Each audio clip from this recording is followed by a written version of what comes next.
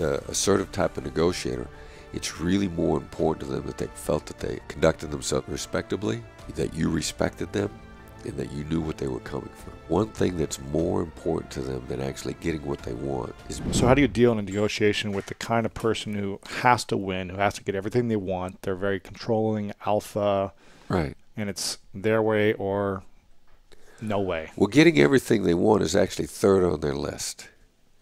First of all, being in control is number one on their list, and that's emotionally satisfying. The second thing is the alpha type, which is, we refer to that as the assertive. The one thing that's more important to them than actually getting what they want is being respected and making sure that you know everything about what they're coming from. So, and it's a classic guy who's working for his boss and said, you know what, my boss didn't do what I wanted him to do, but he heard me out, or she heard me out. I can live with the direction that we're going as long as I know that my boss knows my opinion. And so that the assertive type of negotiator, it's really more important to them that they felt that they conducted themselves respectably, that you respected them, and that you knew what they were coming from. And once they know those things, they'll actually soften up on what they want. If they feel disrespected, they'll probably be more frustrated and angry and demanding. Right. So you have to respect. Because when they're very demanding, what they're really saying to you subtly is, I want you to know how important this is to me. Right. I want you to know how important I am. So how do you meet that person? Just come to them with respect or with calm? And, or you know, you could say, look, you're impressive. You're phenomenal. You've thought it's all out. This is very... Yeah, I mean, clearly you know where you're coming from. You know what you want. I'm lucky to be talking to you at all. Right. I mean, if were I to sit down with Donald Trump, I would, in fact, be lucky to be in the same room with him. That'd be the first thing I'd say to him. I'd say, stroke his ego. You're an American icon. Right. You know, you're the symbol of American business, certainly in New York City. Yeah, you know, stroking their ego is not a bad thing. You know, it's a version of empathy, because that's how they see themselves. And you know, the emotional recognition, like emotional currency, is not going to solve every deal. I just don't want to try to solve any deal with money when I could have solved it with emotional currency. I'm saving my money with emotional empathy, currency, intelligence. Right. My money's too important to me to waste it when I could buy something with satisfaction. So yeah, like I mean, that.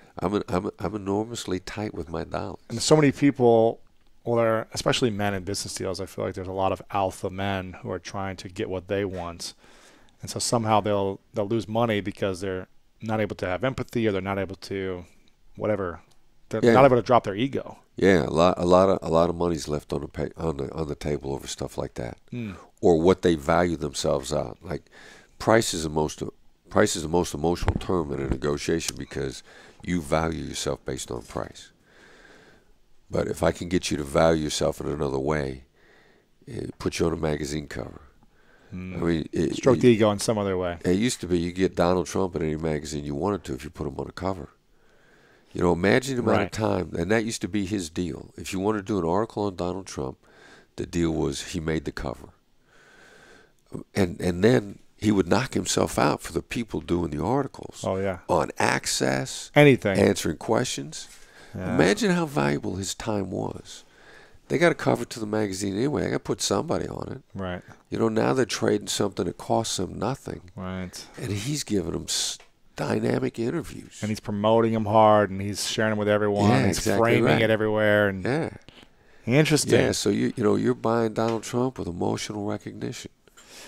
So what are the characteristics that make a great negotiator in your field, and also how do those translate into the business and relationship world, just in general, outside of... Well, let the other side go first. You know, most people they're burning with their argument. Here's why you should make this deal. And they've got that memorized, and they're not going to listen to a word you say till they get it out. So trying to talk to them is really like trying to talk to a paranoid schizophrenic. Right. Because they're rehearsing their speech in their head and their logic. And so you just can't get through to them. So you let them go first, and Another guy, Ned Colletti, former GM of the Dodgers, friend of mine here in town, phenomenal negotiator. Mm-hmm. He's lectured at my class at USC also. And Ned always likes to let the other side go first. He did the Barry Bonds deal. He's done a ton of deals across the board. And Ned says, well, in a 2-hour phone call, there's going to be 90 seconds of solid gold, where the person I'm talking to, based on changes that they made in their tone of voice and the adjectives that they used. I mean, he's got an instinct for it. He couldn't identify. He just always say there's 90 seconds of solid gold, and I'd say, what is that? Right. And we talk it through, and he says, well, yeah, it's going to be a change in the tone of voice. It's going to be a different kind of adjective. So Ned wants you to go first because he wants to know what it's going to take to make the deal. What they want. Right. Yeah. What they're burning for, or how they characterize what they have. Or what they're not saying, too, maybe. Exactly right. What someone has failed to say is often a lot more important than what they have said, which is why you give it a little thought in advance. All right, what are they gonna say if they've got this? So I actually like to look for more of what they haven't said, what's glaringly missing, and that's going to take. I'm going to need you to walk through it a couple of times before that jumps out at me. Okay. Who are the most difficult people to work with then? Would you say it's the alpha people, or would you say it's the uncertain people, or what type of people are hard to work in negotiation with? You're talking about a little bit of a tight match, and that has a tendency. It's a little bit based on how bad I want to make the deal. Like, I don't like liars. Or I don't like the most difficult people to work with in the long run are people who haven't thought anything through, which is as bad as a liar, only their heart's not in the wrong place. They don't know what they want specifically, or they don't know how they're going to. They don't know how they're going to get this done. Which is, again, we go over and over again. I go over and over again. Yes is nothing without how. And the person who thinks yes is going to make a deal. Well, yes is not going to make a deal because you got to have how. How are we going to put this together? And someone that doesn't think things through, a lot of times they're actually kind of dysfunctional on their own side. So they'll make promises they can't keep, and they have no idea they can't keep those promises. Right. And so when they take your deal, you think you've done a deal with them, they take it back to their company, and their company goes like, no, we're not doing this. This is a stupid idea. We can't do this. Sure. And that happens a lot. I think in the private sector, I've heard from a number of companies that fully 50% of the deals that they make that don't go through get killed internally. Because somebody cut a deal for them and they took it back to the company, and the company says, no, that violates our terms and conditions. Right. We can't deliver on that basis.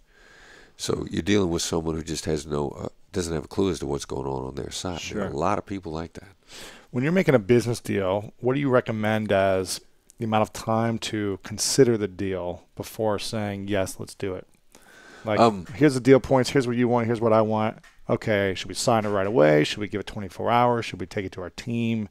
Should it be a week? What's kind of a standard, you think? Unless you've got something in line ahead of time. The company name is the Black Swan Group because we believe there's black swans in every negotiation, which is something you didn't know that as soon as you found out, it's going to change all the parameters. The deal. Gotcha. So you sit down at the table to find out the unknowns. Huh. And it's impossible to research all the unknowns. Plus, a lot of the unknowns, I'll find them a lot faster if I just ask you. Right. And I could research for 2 weeks something that I may be able to get you to tell me about in 10 minutes. For example, what do you mean, something you'd want to ask? I'm speaking to for a long-time client, and they have another firm that I've been affiliated with doing a different block. When I found out they were doing that block, I could subtly reach back through my network to find out what the competing / partnership firm of mine is, what they're charging, or I could just flat out ask them.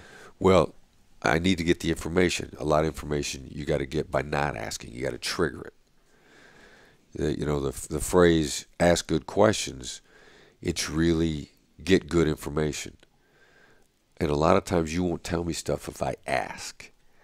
But if I act like I already know, or if there are other ways, hostage negotiators trigger information without asking questions. And hostage negotiators get that information and make you feel good about giving it at the same time. So give me an example, either in a hostage or a business deal, what that kind of trigger could be. Well, it's going to be some sort of a statement. I might say, look, I'm sure my competing company's charging you twice as much as I am. Oh, and then they'll tell you the answer. They'll want to correct me. Oh, actually, no, it's the same, or actually you're getting a better deal. Never underestimate the other side's desire to correct you. Wow. Because it makes people feel powerful and smart. You know, you're going to want to feel smarter than me.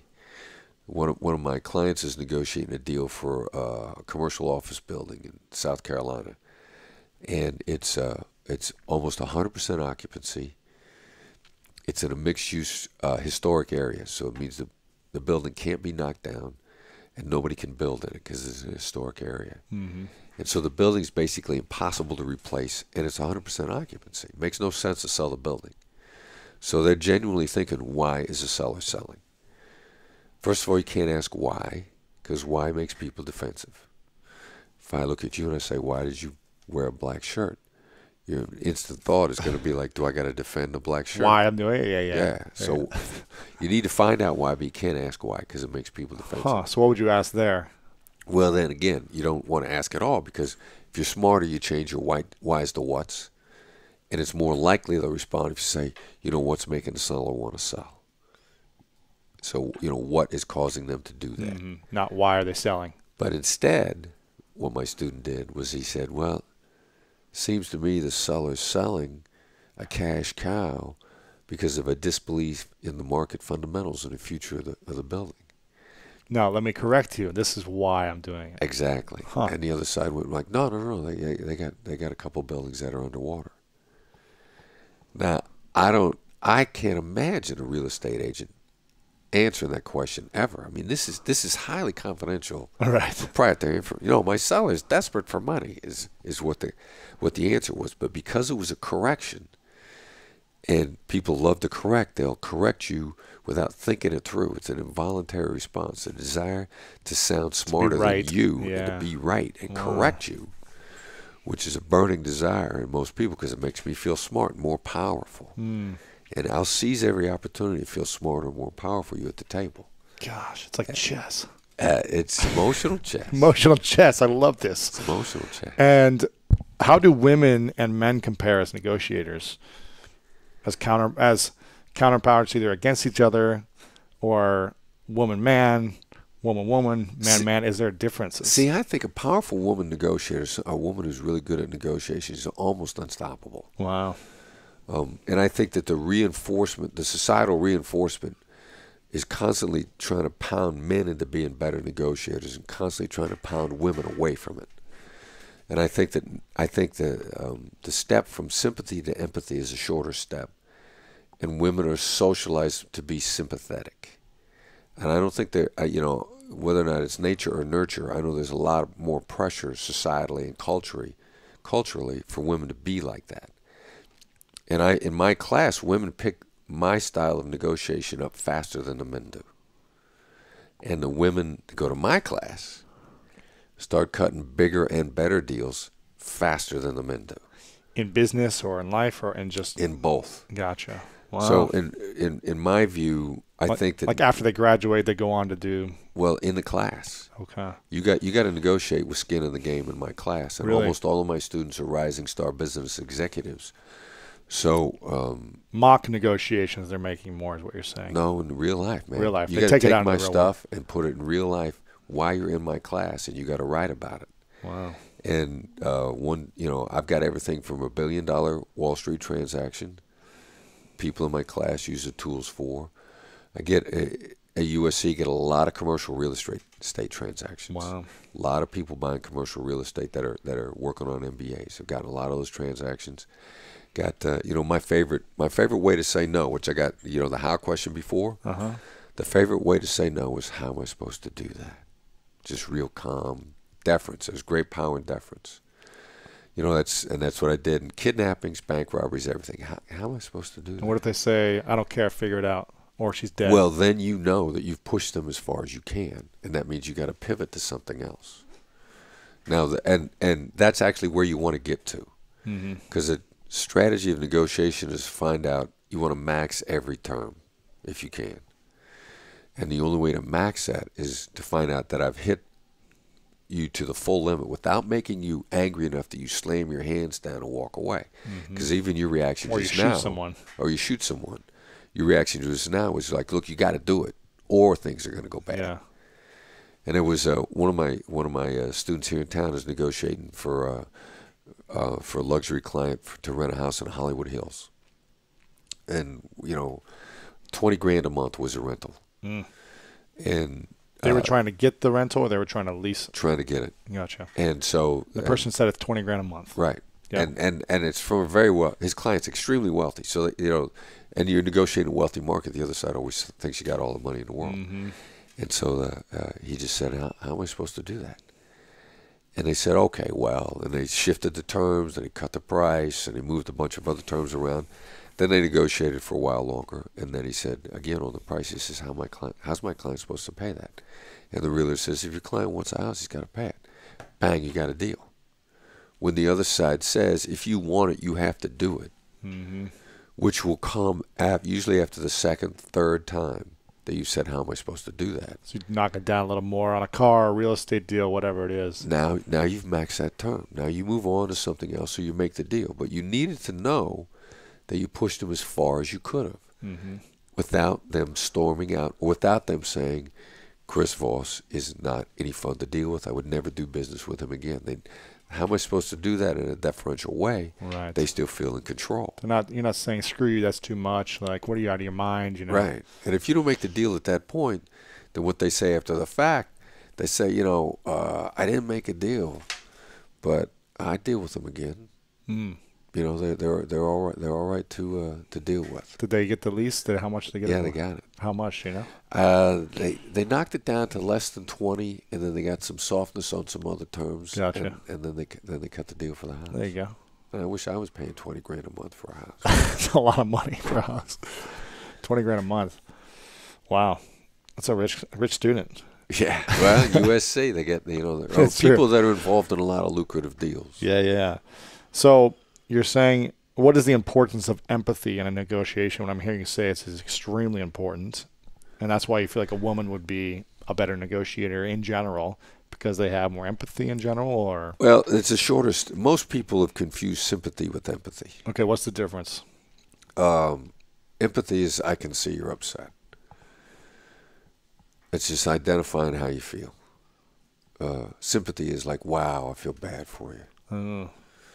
So feeling sorry or bad for someone is sympathy. Sympathy. It is in fact it doesn't help anybody. Like, I don't care if you feel bad for me. Right. I could care less. So sympathy is not a good thing? Sympathy is a weakness. As a negotiator. As in a negotiation. Empathy is a good thing? Empathy and tactical empathy. Because we've really taken it past just empathy in general. Like, we've been doing this long enough that I know what I'm looking for before we sit down. I know that I need to find out the stuff that are negative emotions for you, because I need to get them out of the way of the deal. And I need to find out the stuff that are positive emotions for you, because I want to reinforce that to make the deal. And I know that the negatives are going to be a bigger deal to you than the positives are. So can you give me an example of this in a business deal? What that would? Well, if I don't like doing business with Donald Trump at all, then if he's annoyed me to the point where I get enough satisfaction keeping money out of his hands, I won't make that deal. Or if I'm in a business deal where the other side, and I've thought about this, like, you annoy me so much that I don't want you to get anything. That I'll take less money to keep you out. Right. So how would you eliminate something like that negative in the deal, so that you could? Well, then say, like, if I think that you're negative towards me, I'm going to say, look, I'm sure it seems like I'm greedy here. If I say to you, like, I'm sure I'm going to seem very greedy here, that sets me up to ask for a lot of money. Because there's actually science that backs this up now. Identifying a negative diminishes it every time. So if I'm going to make a big grab for the money, you're going to think I'm greedy. And I need to get that out of the way, because if I'm too greedy, you're gonna get some satisfaction by keeping me from the money, even if you don't get any. Right. And so I'm going to say, look, I'm going to seem real greedy here. I'm going to seem like I'm very self-centered, and that I'm greedy, and that I'm not looking out for you at all. And then I'll just let it sit. And you'll take a lot more from me a lot. You'll allow me to take more if I've said that in advance. Up front, really. Yeah. Because I've diminished that. Your thought is like, I mean, I can never seem too greedy then. When I make that grab, you're going to say, well, he was honest with me. He told me he wanted a lot of money. He didn't try to say, hey, look, let's do a win-win deal. Now give me all the money. Right. Because if I say I want to do a win-win deal with you, I'm like, hey, I'll be nice to you. I'll look out for you. And then you try to take 90 and give me 10. It's like, oh, it's not a good deal. Yeah. But when you say it up front, then you're more likely to get the deal. Yeah. And get more of whatever you want. Right. I'm gonna seem very honest to you. You're gonna like that I was honest with you, and you're gonna say after the fact, like, look, he was honest. I always knew where he was coming from. I didn't like the deal, but I did it anyways, or whatever. Yeah. Huh. Okay. That's crazy. That's this stuff that we found out that works regularly. We had talk about another one we talk about in the book. There was a multi-million-dollar deal going down in Washington D.C. The subcontractor was very unhappy with the general contractor, and a female negotiator. And they were getting ready to lose everything. And they sat down and they said, I'm sure we seem like the big guy that doesn't care about you. I'm sure we seem like the big general contractor that's trying to take complete advantage of the sub and not appreciate how hard you're working for this and not care about your future at all. And she turned that deal around. And when she was done, she took an additional $1 million in profit for herself and her company. And the other side liked them more. So not only did they increase the profit, but they had a better relationship. This is about being honest up front or empathetic, or I can see how you might feel that we're going to do this. It's a tactical approach. Wow. There are negatives here. We're going to address the negatives. Up front. And we're going to make them go away. Yeah, wow. Address them up front. Most people don't want to do that. I already did that. Do you know when I did that to you? When? I've already done it. Remember when we talked about doing the one-on-one role play? Yeah. I said it was going to be horrible. Oh, that's true. You said it up front, yeah. And I always do that every single time the same way, because if you do the role play with me, no matter how it goes, you're going to feel like you were beaten up. Right, but at least you told me I was going to be. Right, and you can't come out. If I say it's going to be horrible, you can't ever say, well, he sandbagged me. He caught me off guard. Right. And then what I always do, then I diffuse the negative, and then I pitch the positive. And most people pitch the positive and hope the negative will go away. They sandwich the negative. Positive, negative, positive. I don't like sandwich at all. Start with the negative. Start with the negative. And I said, and you will learn more than anyone else. What would you say then are the three biggest mistakes you see a lot of people doing in negotiations? Trying to club somebody with their leverage. Explaining. I got to go first. I got to set an anchor out. This anchoring on price or terms is just such a bad idea, and so many people love to do it. Can you give me an example of what that means? Like if I know I want to pay $100, and I'm saying, look, the best I can do is like 25. You go to the side on the open market. I want to pay 100, and I want you to work me up there. The real problem with extreme anchoring from the beginning, I think all seasoned negotiators have learned, it drives deals from the table. Like, I don't want to miss out a deal because my extreme anchor on the price or the terms at the beginning was so extreme that you're like, I can never come close to this. When we should have made the deal. We should have figured out a way to work it out. Price doesn't break deals, doesn't make deals, it breaks them. You don't make a great deal based on price. You can break a deal on price. If you try to undercut extremes. Right. Somebody's going to get mad and they're going to walk away. You're going to get the heck with you. You insult me with that offer, and they just don't realize how many deals they drive away from the table. Interesting. If someone wants to get a better price on something, so that was, I think, that first off, before I asked that question, that was the second, I think, mistake.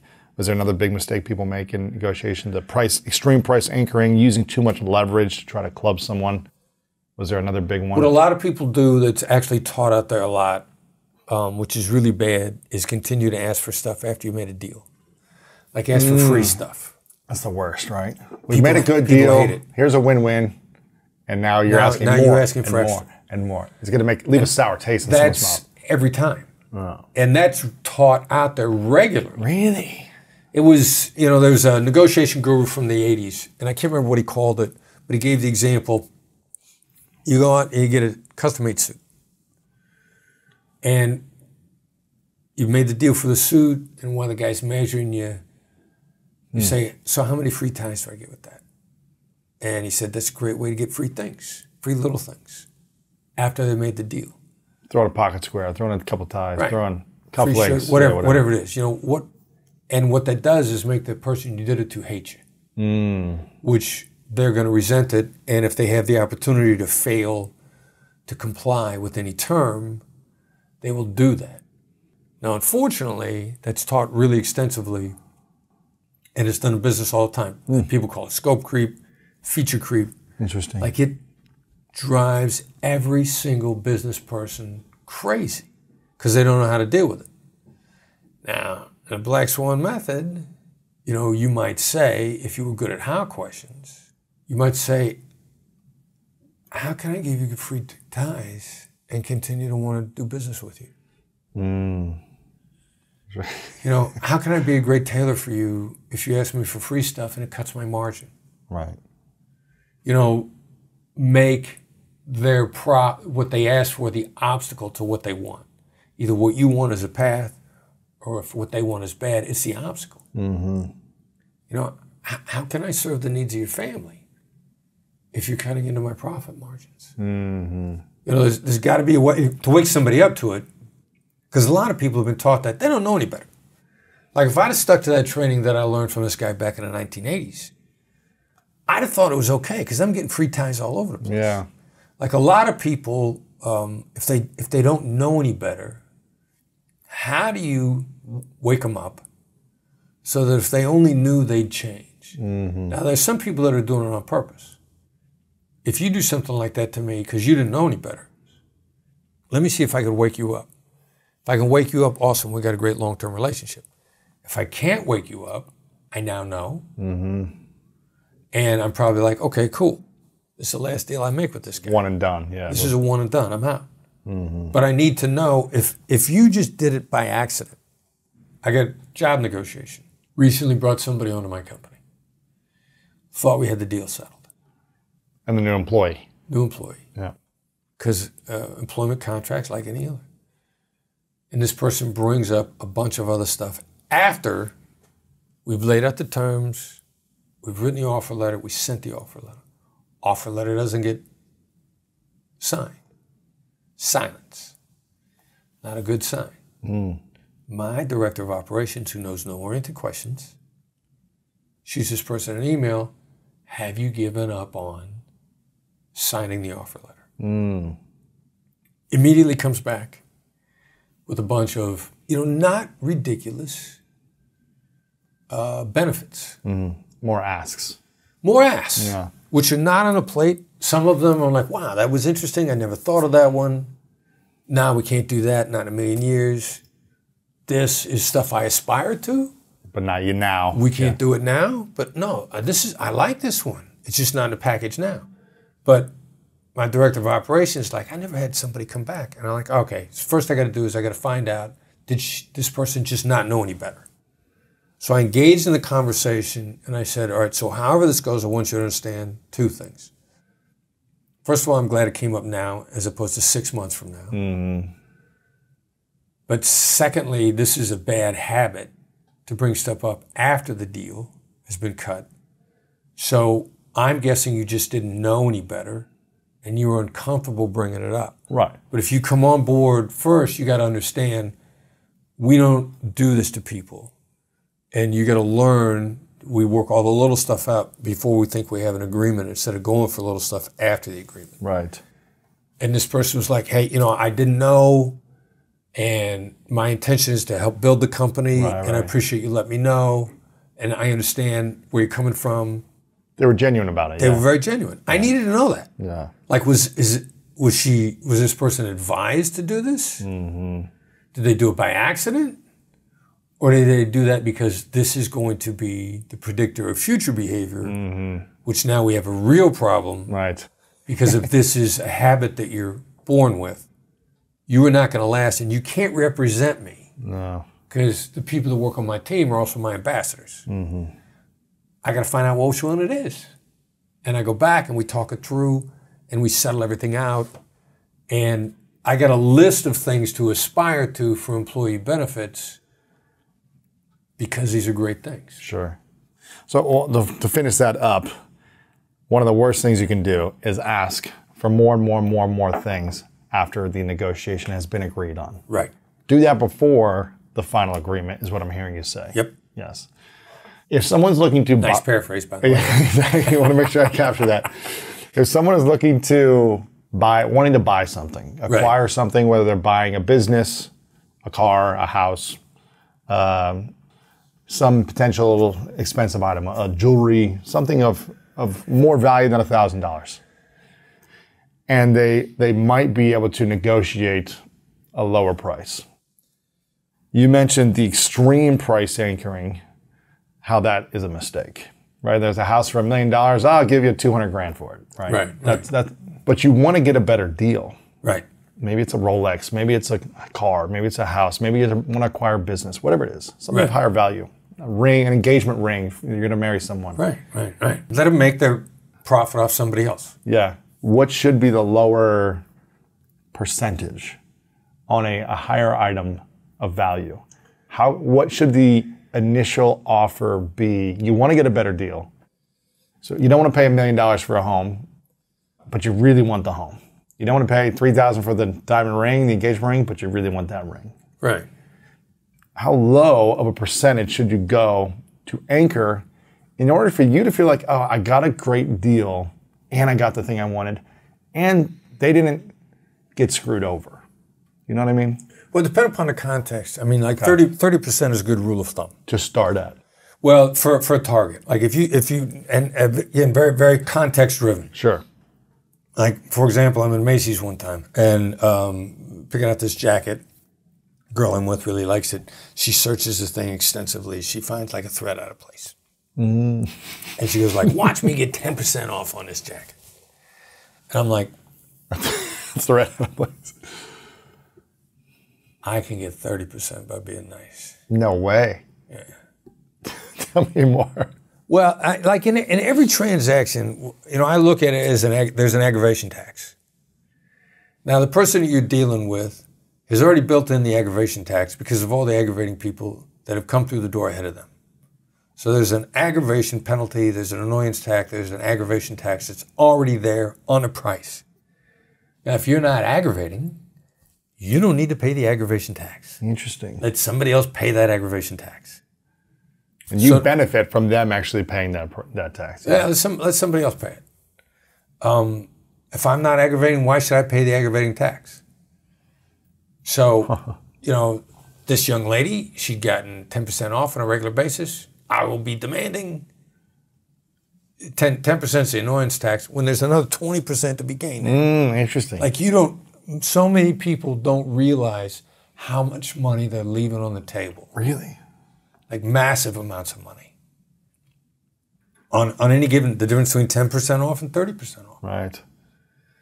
Like they got a way to give you a better deal if they feel like it. So how do you get them to feel like it? Well, great. There you go. Exactly. Again, the approach very similar to the hotel thing.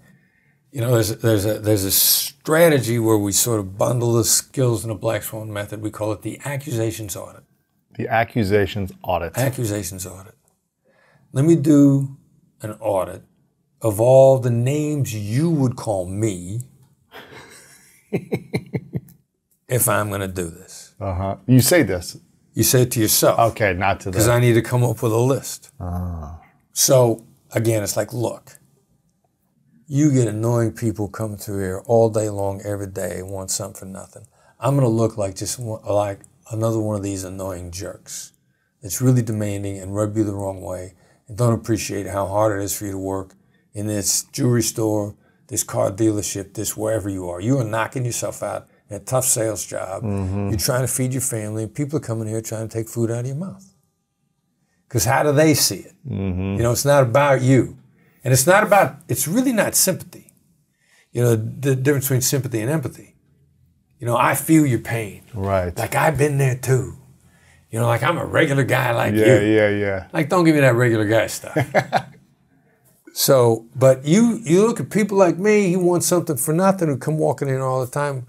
You know, you look at us as wanting discounts, and and you're trying to feed your family. Now suddenly this person is like, oh wow, They get it. this is not the other annoying jerk that came in here. Now they're starting to open up. And then you talked before about being playful. Being playful about this can be a really big deal. I've gotten so many things for free for being playful, or upgrades or discounts just by, let me just say, a friendly joke or just something funny. Right. Let me just be goofy and dance in front of them and be like, what is this guy doing, Yeah. You don't got to pay the aggravation tax. Yeah. And then plus, see, Sean says you're 31% smarter in a positive frame of mind. Not only have you put the person in a better mood, you now got them thinking about options. What can they do? How can they help you? What can they get away with? How can they shortcut the TSA line? How can they, what's the code for the employee discount? Like in this same place where I'm trying to get this 30% or so off, and I'm joking around with this guy. Sure. And one of the things, get him to see as a human being, I'm like, well, I'm Chris. Is there a Chris discount? What kind of Chris discount is there? And they laugh at that. And so, and I'm still not getting enough of a discount. And finally I go like, look, give me the employee discount. Now, I've been joking around and I smile when I say this. This guy goes like, if I give you the employee discount, I got to pay for this thing myself. And I go, I'll pay you back. Yeah. And I'm laughing and he laughs. And so he looks at the machine and I says, wait right here. And he walks around and I see him and I walks up to a person and I perceive to be the manager. And he's whispering in the manager's ear. And I see this manager standing there going like, No, really? no. And he comes walking back and another employee intercepts him, whispers in his ear, and I see his eyes light up and he walks over and he plugs in a discount for me and we get the 30% off. Wow. But I was joking with him. I was showing I knew what it looked like from his perspective. I'm getting myself out of this aggravation tax thing. Let somebody else pay the demanding, aggressive, annoying tax. You go in there and you brighten somebody else's day up. You leave the world a better place. You get some practice in because you want that confidence for the big negotiation. Right. And all these things work for you. And you end up feeling better about the day yourself. Yes. You get a fun interaction. Yeah. And you got a discount. Exactly. Do you practice every day? Any financial transaction, are you practicing? Even if it's a cup of coffee, if it's the gas station, if it's a hotel, it's a plane. Are you always practicing? It's a perishable skill. And me and everybody on my team, if we let ourselves get out of practice, we get rusty. Interesting. I'm really used to my no-oriented questions. That's pretty much all I ask. What questions? No-oriented, where I'm trying to get you to say no. That's what Is you it a do. ridiculous idea? You're practicing that Yeah, constantly. I keep that teed up constantly. Is it a ridiculous idea is kind of your go-to? Yeah, Is it a ridiculous idea for me to get Yeah. the employee discount today? yeah. And so depending upon my daily interactions, I get so caught up in my world that I don't get my practice in. And so, like when we started traveling in right after the pandemic, I'm getting ready to go into a hotel. I haven't done a hotel upgrade in a while. And I almost talked myself out of it. Really? This, amygdala's kicking in. This is not going to work. I'm gonna embarrass I'm myself. tired. Yeah. I can see this guy turning me down. I mean, I literally stand outside the hotel and kind of go, all right, you can do this. You can do this. Come on, you can do it. You can do it. And I got to psych myself up because I'm out of practice. Yeah. But you're the guy. That's right. Everybody, it's perishable for everybody. It is not riding a bike. Yeah. And then you also got to be willing, if it works 9 times out of 10, sometimes you don't get anything. Right. Hotel I was in recently, my read of the guy is you run across deceptive people that are not there to help you, that are not going to give you anything. And through the course of the interaction, I get several very strong reads that this person was that minority that we're all afraid of is the majority. They're a minority and they're there. And so that interaction was, all right, so my read is this, this, and this. Now I'm smarter. I see this guy coming farther away. Like Conor McGregor. You know, I win or I learn. Sure, sure. You know, you win or you learn. Now, I'm curious. When you go into a store, a hotel, you know, airport, and there's multiple options of people to talk to who you would buy from or get upgraded from. You know, there's 2 people at the counter. There's 3 people at the store. Are you assessing first who I should approach based on body language, based on if they smile, if they're, you know, in a more positive state? Or is it depending on male, female? Is it, do you have a success rate based on, is it just more an intuitive feeling that who you walk up to? I hadn't thought about that before. What I'm really more worried about is what kind of vibe I'm putting off. Like, I don't have a lot of control over who I'm going to get. In point of fact, they're reading me before I start reading them. Because, you know, they got a revolving door. They're picking up this energy. I think there's actual energy there. It's one of the things I bounced off of Andrew Huberman. You know, is the energy actually there? Interesting. And he's like, the data doesn't support it. I suspect it's possible. And he's a very data-driven guy. He's solid science. Solid science. Peer-reviewed journals. Yes. He's like, the data ain't there yet. But I think it exists. That's Chris Voss saying that, not Andrew Huberman. Andrew didn't say that. He didn't say, I think it exists. Chris Voss says, I think it exists. These people behind the counter, they're picking up on my vibe. So what I got to do, instead of sitting there like, I want this guy, I want this guy, I want this guy, I might be putting off a bad vibe. I need to put off a relaxed vibe. Yeah, just like go walk right up. I'm not in any hurry. Like I'm cool. If I'm looking at them, I got to make sure I'm looking at them and my inner voice is saying like, take your time. I know you guys are busy. Right. I can't look at them like, do your job. I'm standing here. I'm a customer. You should be waiting. They're going to pick up on that if that's my inner voice. So I got to get my inner voice in a place where I'm giving off a positive vibe, relaxed, positive, and then I'm going to roll up and I'm going to do a read on the person in a moment. You know, if they look like they're having a bad day, I'm going to say tough day.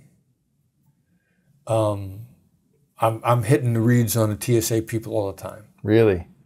For practice. I do a misread on a TSA guy. Don't remember what airport I was in. I ended up in an unexpected negotiation on the phone 15 minutes later because of the misread. I looked at this TSA guy and he just looked kind of blank. And I said, tough day? And he kind of went, And then I went, just another day, right? He goes, yeah, just another day. But that little read is like stretching before going in the game. And the conversation I had 15 minutes later, which caught me off guard because I did the read earlier, was a really successful conversation. What was that conversation? I needed a favor from somebody. What I did, I said, am I offending you if I ask you for this favor? Because I needed him to go out of my way for me.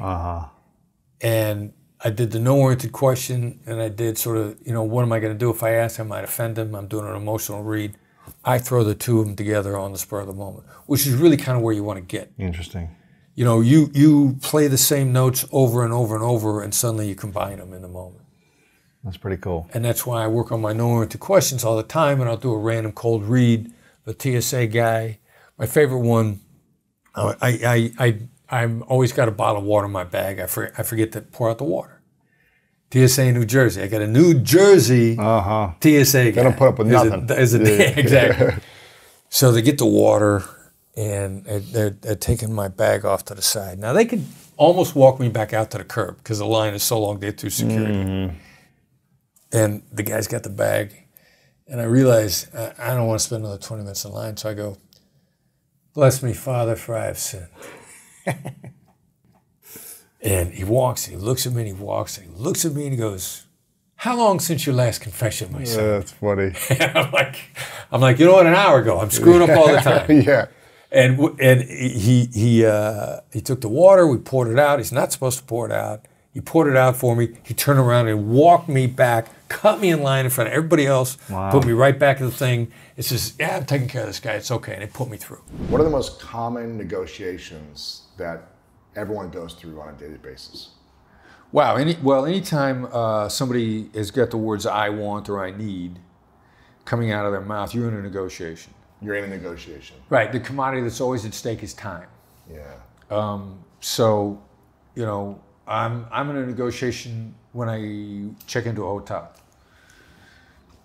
because I want a free upgrade. Right. Or typically I'm in a hotel early, and a lot of hotels want to charge you early check-in fee. Well, I don't want to pay that fee. Right. Or a late checkout. Or late checkout. Yeah. They don't want to give late checkouts to anybody that's not one of their super executives. I'm always pushing for that 3, 4, 5 p.m. late checkout. Right, right. Yeah, so I mean, they could do that for you Yeah. if they felt like it.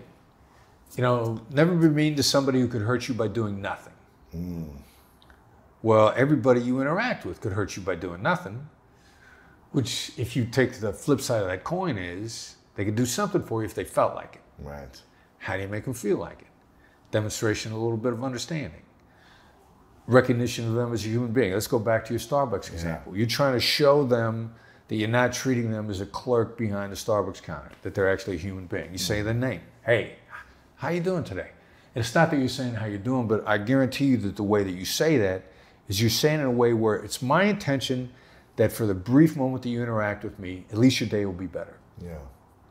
And their gut instinct is going to pick that up. So the minute you're no longer demanding, now you're negotiation with a Lyft driver. Is he gonna come out of the Lyft app and go into another app that is even faster? Is he gonna drive the slow lane the whole time? Yeah. Or is he gonna try to get around the traffic to save you a few minutes? Is he the Lyft driver? He or she, are they gonna make some extra effort for you? Yeah.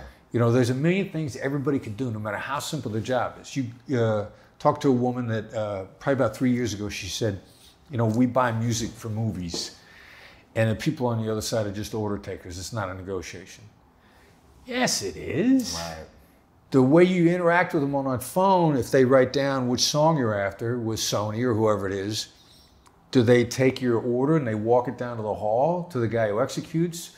Or do they put them on a bottom of the pile because they didn't like the way you spoke to them? Right. You know, there's a million and one things people could do for you if they just felt like it. Right. So if on a regular basis you're trying to give somebody a nicer day, you're going to turn around and they will have done something for you for free, Yeah. and then stuff accumulates. What's the formula or process to get people to do things just because they feel like it? Well, you know, it's going to sound stupid. Yeah. Smiling. Being Smile. nice. Yeah. So smiling, neuroscience behind a smile. If you smile at somebody, you actually hit their mirror neurons. You start a smile in their brain. Wow. Smile is an involuntary response. Mirror neurons. Mirror neurons in their brain. It's the same as if the doctor hits your knee with a little hammer and your leg kicks forward. You didn't choose to have your leg kick forward. It's an involuntary response. So if somebody sees you and you smile, you've instantly hit their mirror neurons. You started a chemical change. Now they might fight it, and sometimes you got to get them 3 smiles. Right. But by a 3rd smile, you get them smiling too. Yeah. So you've already started the process. And then your inner voice betrays your outer voice. When you say, how are you, to somebody at Starbucks, your inner voice is saying, I'm trying to make your day better. I want you to be a happier person. They're going to feel it. If your inner voice is saying, like, how are you today? I need my Starbucks coffee, and I need to get out of here, and I hate this line, and I hate how long you guys... If that's in your voice, they're going to feel that. They're going to be pouring decaf in instead of the other kind. Right. So your entire approach, the neuroscience shows us, the person is picking it up and responding. And so your body language, your tone of voice, the greatest negotiators in the world really maximize that because it's an invisible skill. Yeah. But it's a skill you can teach, it sounds like. And learn. And learn. You can teach it, you can learn it, you can practice it. All you got to do is get your repetitions in. John Foley's a Blue Angel pilot. I heard him speak about 4 years ago. He talked about how long does it take to build a habit? How much training do you need? He called it putting a groove in your brain. The Blue Angels, you know, they got to build their habits before they get up in the sky, otherwise the jets crash. I was in a Blue Angel 2 years ago. It was crazy, man. That had to have been an adrenaline It was ride. I threw up twice in the plane. I was sick the whole time and sick for 3 days afterwards. I've got a weak stomach, but it was unbelievable at the same time. They needed to know what they were doing. Oh, for sure. They can't learn up there, right? Amazing to watch them so close, just like feet away from each other. At Mach 1 or however fast they're 4 going? or 5, whatever. Yeah, it's crazy. Yeah. All right, so Foley said, how do they get that good? They practice, he said, 63 to 64 repetitions to put it in your brain. And another guy wrote the talent code, Daniel Coyle. Yeah. He talked about perfect practice. Yeah. You could go excruciatingly slow as long as you do it right. And the first time you try any skill, you probably go slow. Yeah. You come to one of the training sessions that my company puts on, I'm going to say this word for word. Take your time. And then react in the moment. We have one of the negotiation tools is what we call a label. When I say something to you, I want you to label it. I don't care if you have to stare at me for 10 minutes. Label it. Label it. It seems like, it sounds like, it looks like. A label's a verbal observation. Okay. But I need you to use those exact words. And if I say, I love teaching negotiations. Now, label my emotion. Your emotion? The emotion that I displayed when I said, I love teaching negotiations, label that. What do you say, the 3 things? It seems like, it sounds like, or it looks like. Label Say that. all 3 of them? Just pick one of those 3. Say, all right, I'm going to say it again, and I want you to say word for word, it sounds like, and then fill in the blank. Okay. I love teaching negotiation. It sounds like you love teaching negotiation. Yeah. Now that's enough. Now to start with, what just happened is you demonstrated it perfectly. Okay. Because the important part is you have to say the first 3 words. It That sounds actually like. fires the brain. And you did exactly what I thought you would do, which you said it sounds like you fired the brain, and then you opened yourself up to whatever your brain put in. That's why I wanted you to actually say the words, the actual sounds like. specific words.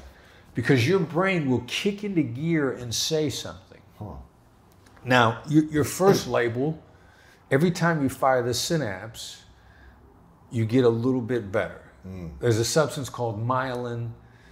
Your brain wraps this substance. It's an electrical synaptic connection in your brain. And anybody, if you know anything about electricity, every time you insulate it, it fires a little bit better. Fire it 63 to 64 times, according to the Blue Angel pilot, and you get a nice circuit built, and it'll fire quickly. And then you'll start to hear it. So we'll fire it again, Okay. and I want you to label it again. I love teaching negotiation. Sounds like you love teaching negotiation. All right, now dig a little bit deeper. Explain it more. No, just another label, but use another adjective. It sounds like teaching, you sounds like X. I love teaching negotiation. It sounds like you're passionate about There you teaching go. See, negotiation. perfect. Yeah. Now you came up with another word. Now it stumped you for a second, Yeah. and you kicked in. You let that supercomputer come up with another word. And like, yeah, I am passionate about it. Now, interestingly enough, this is a way in a business negotiation, because a great business deal is an alignment of core values, just like a great personal relationship is an alignment of core values. I'm sitting on a plane flying in here. This morning, I found out more about the guy sitting on a plane next to me than he's told anybody in 20 years with this same kind of an exercise. What do you do for a living? What do you love about it? And when he tells me, I now know, the guy sat next to on a plane, he's got an adopted daughter. She was adopted when she was 6 months old from China.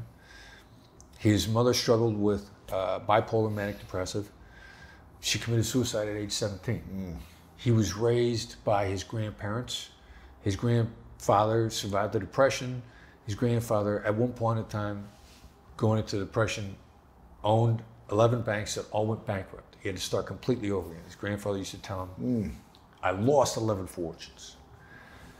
His grandfather loved to live off the land. They loved to make things by hand. This guy's a very successful contractor here in Los Angeles now.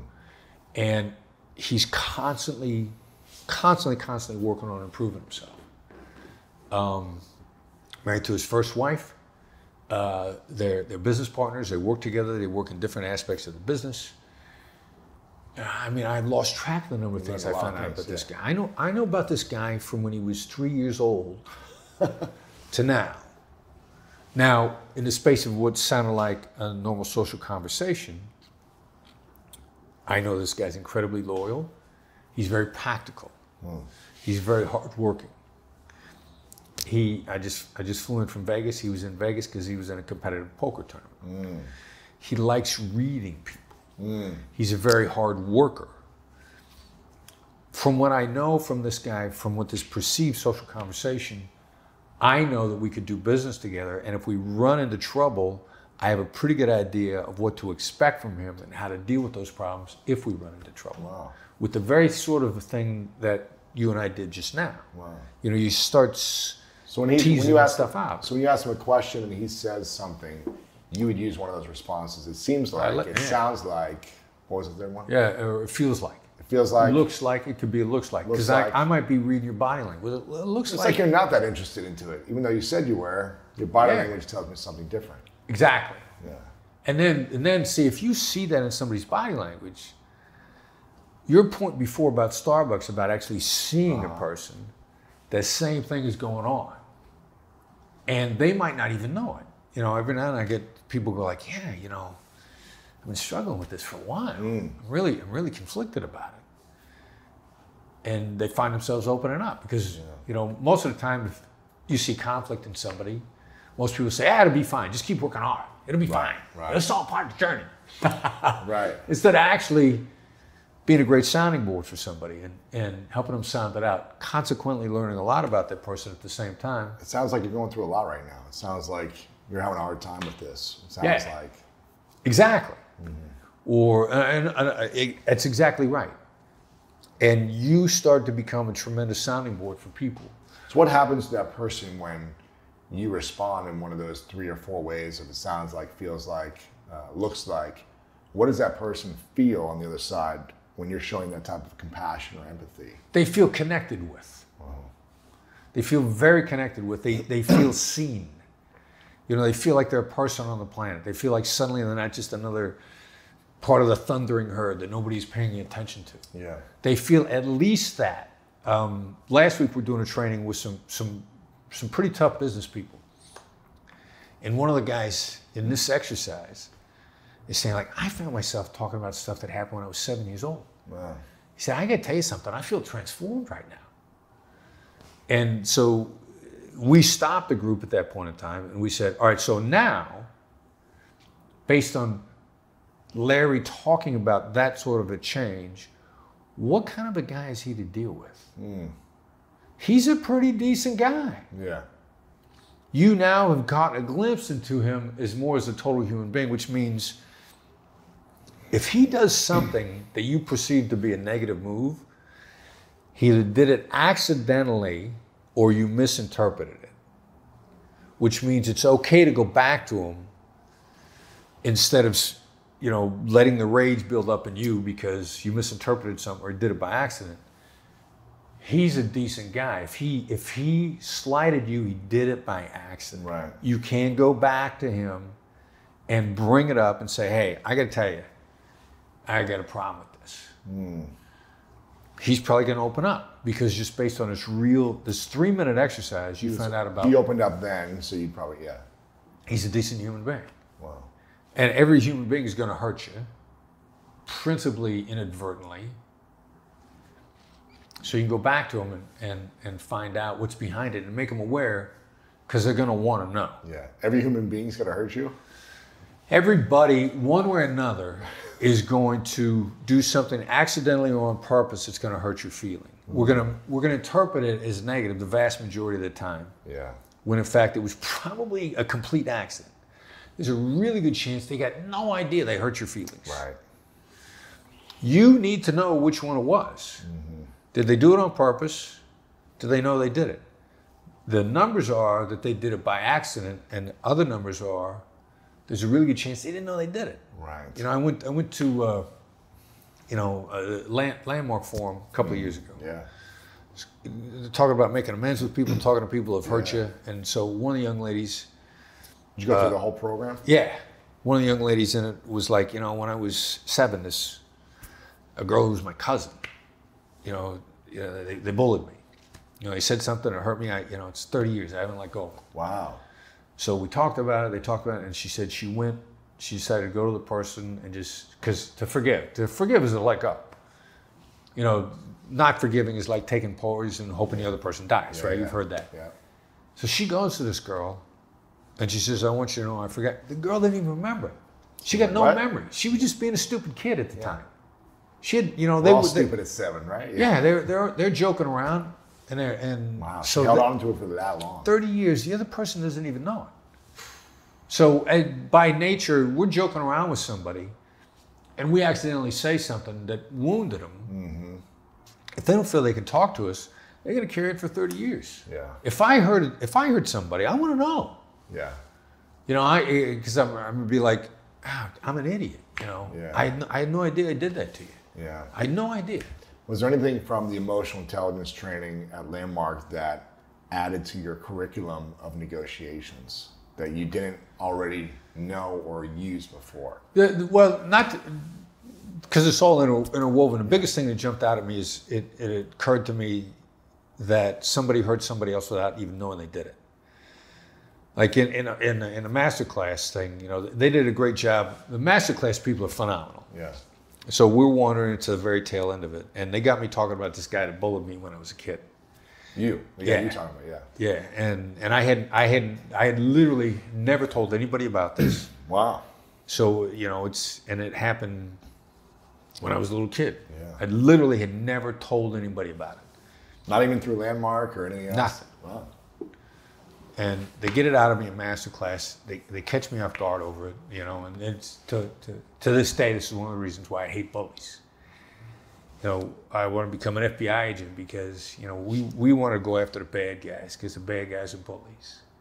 And there's nothing I like better than getting a bully that's victimizing somebody else. Mm. And I think it was instilled in me in what happened when I was a kid.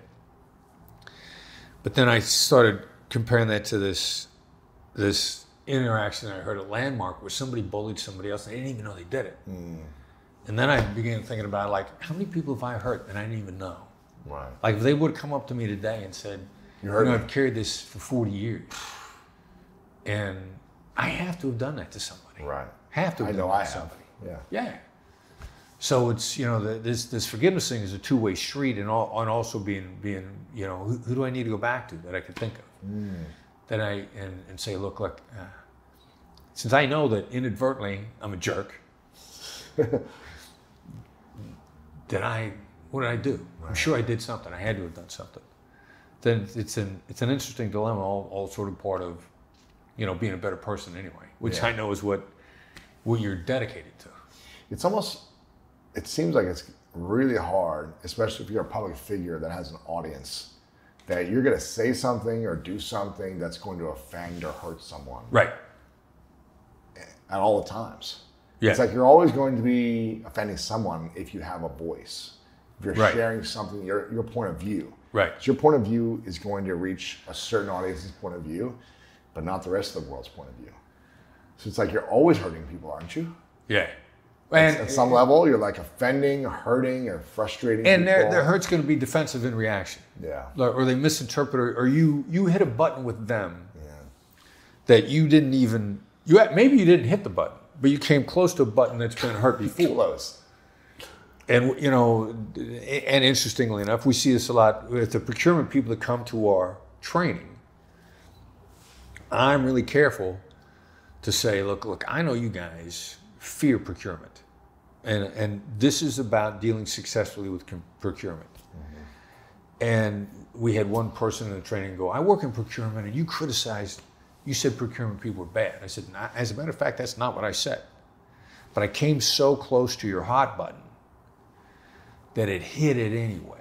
Yeah. And I spent some time with this woman, and she was afraid that was what I meant. But didn't know how to approach me. Yeah. And when it came up subsequently, I said, no, as a matter of fact, procurement has one of the most difficult jobs on the planet. You guys are both, you spend your days either herding cats or getting chased by villagers with pitchforks. Right. You know, it's one or the other. Yeah. And she was like, yeah, it's really tough. I was just afraid that that's what you meant. It was that amygdala that we were talking about before, the 75% negative. Yeah. We're all equipped with that. And when someone even comes close to a criticism, then we're afraid that that's what they mean and they're hurt. How do you take criticism? Not well. I've never really been good at it until, I wouldn't say I've mastered it. I think I've gotten better. Over the last 6 years, I started to really like say, okay, let me not react to this criticism. Like they probably have some good intention they're trying to tell me, and maybe there's some truth there. So let me start to listen to the feedback or the criticism and say, okay, how can I be better? Is there any truth in there that really resonates, or are they coming from a place of anger of their own thing? Criticism is mostly fear-driven. By the person criticizing. Right. Yeah. Yeah. You criticize that in point of fact, you've been hurt, you've been disappointed, you've been frustrated. Yeah. You know, there's a lot of things that, you know, never take advice from anybody you wouldn't trade places with. Criticism is a form of advice, but you're afraid to tell people how to do stuff. So you just criticize what they do. Mm-hmm. Some people, and then it becomes an addiction for some people. Criticism is not a great behavior. I know you've heard the phrase, nobody's doing better than you will ever criticize you. Right. They'll mentor you. Right. So, first of all, how do I take criticism? I got to take a step back and understand if somebody's coming at me with just a criticism, even if they ask permission to criticize, they got struggles that are worse than mine. Right. If they ask you to give you criticism, they're an open wound at that point in time. Yeah. So I'm gonna say, yeah, sure, go ahead. Right. They've already told me they're probably coming from a difficult place. Gotcha. So what I'm gonna try to do is just kind of take it easy on them and understand where they're coming from. A blog I'm a big fan of, Eric Barker writes this great blog, Barking Up the Wrong Tree. Yeah, that's great. Eric told me one time, for every hater, there's going to be 10 people that are on your side. So when a critic comes up to me, I see that as there are 10 people. You're indicating to me that I'm successful with 9 other people, and I'm not going to get down on this person because it's very easy to get down on them because unfortunately they're coming from a negative place. Yeah. What's a word you never say in a negotiation, or the worst thing to say? Business deals or personal relationships, or depends upon what's coming out, whose mouth it's coming out of. like, do you ever say no, or do you ever say? You know, I might need to say no. I like to let no out a little at a time, which is actually how am I supposed to do that? Is the first way that I say no. That's no, without saying no. Right. That's saying no to what's on the table, but not no to you. Let's figure if we can work this out. There may come a point in time when I say no, said and done. But I'm going to need to explore every option there. I mean, hearing yes is a bad thing to hear. So don't say yes. Yeah, yes in and of themselves. I would much rather say, okay, I'll do it.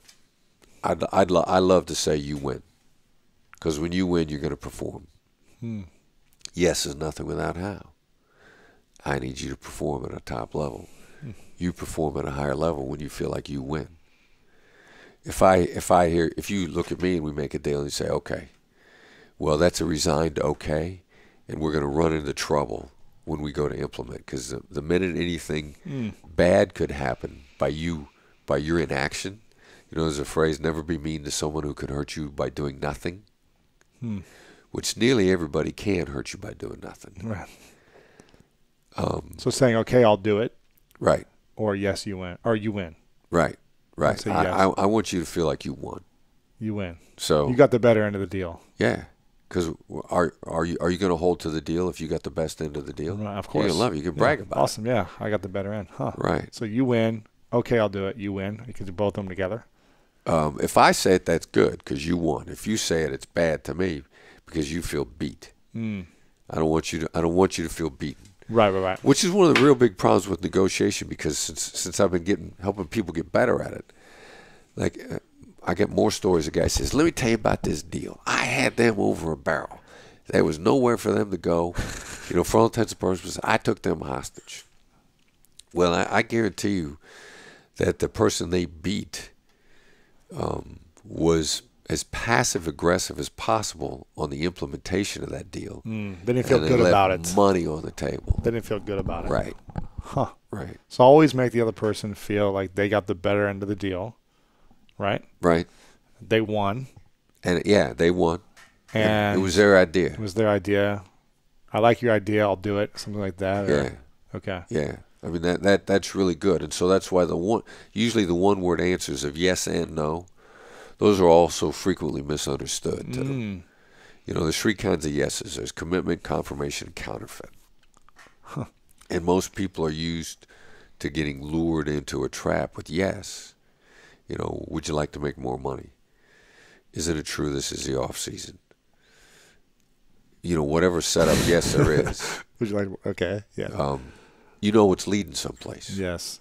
One of my students is on a honeymoon, and he's wanting to get an upgrade on his bungalow, and it's the off season in this resort. Now, what they typically do is they cut prices on their basic rooms, but they not don't the honeymoon suites. But not the honeymoon right. suites. And he knows they're all vacant. Now, what he doesn't want to cut price on a regular room. He wants a honeymoon suite. And he starts out the conversation with isn't it true this is the off season? The general manager knows there's a trap there. So what's he say? And so the guy starts going sideways on him immediately. Oh, really? He didn't say yes. Right. He didn't want to say yes because he knows that yes is commitment and yes is probably a trap. And he knows, I don't know where you're going with this, but you're going someplace. That's what he said? Yeah. And then what happened? Well, then my student realized that he fell into this yes trap thing. So he had to kind of get back out of it. And they started talking, and instead of trying to get yeses and nos out of him, he started describing the situation. It started showing him a little bit. Yeah, well, I'm sure a lot of guys like me come in. We want a room. We don't want to pay anything for it. You get so many tourists that are in here in the off season, and they're cheap. That's why they're here in the off season anyway, because they're cheap to start with, and they don't want to pay anything for anything anyway.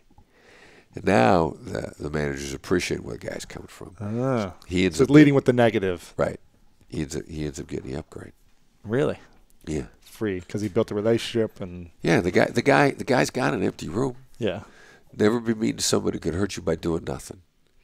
Not giving you the empty room is doing nothing. Mm-hmm. You want this guy to give you a favor, and he doesn't own the hotel, and those rooms are normally vacant anyway. So his owner, whoever owns a hotel, they're not mad at him because those rooms are empty. They expected them to be empty. Yeah. So he's got options. Ultimately, you want to make the pitch like, you give me that upgrade, I'm going to be a fan for life. I'm going to tell everybody how well I was treated. I'm going to tell all my friends about this. Something I've done for the last 10 years, a friend of mine told me this line that he's like, if you ever want an upgrade, if you ever want something better in the deal, use this line. And I swear I've been using it. Maybe it's been wrong, but I'd love your opinion. All right. I say, what's the chance you can help me with this? All right, so that's a what question to start with. What's the chance? Two things about that I like. First of all, it's a what question. Yeah. And secondly, what's the chance you can upgrade me? You're elevating the person when you're asking for help. So you're giving them power, right? Right. The opportunity to have power. Right. Yeah. So there's, and I don't know that I'd change that sentence at all. I might say in advance, look, this is really going to seem greedy of me. Because you can't leading with the negative. Leading with the negative. Wow. If you try to call out a negative that's not there, you won't plant it. If you try to deny a negative that's not there, you plant that baby. And that's why you have to know the difference between a denial and a straight observation. And that's a subtle difference. Because you're probably going to want to say, before you ask the guy for a discount, you're probably going to say, this guy's going to think I'm cheap and I'm greedy. I don't want him to think that. Mm-hmm. So if you mention it all, you get instinct to say, look, I don't want you to think I'm cheap and greedy here. That's a denial. That plants it. So I bet you might think that I'm being a little greedy. I'm sure it's coming across. Greedy. I'm being greedy. But what's the chance you can upgrade me? Yeah. Yeah. you can support me in getting upgrades. And so if you're if asking for an upgrade as a human being, the guy's going, no, that's not greedy. You want them thinking no. You want them saying no. No's a great answer because when somebody says no, they have just protected and defended themselves. Like, it's ridiculous. You will be stunned at what people are willing to say no to. I mean, just absolutely stunned. I'm coaching a guy who's working on a new position with the city of Beverly Hills, and they're constructing, since it's a new position.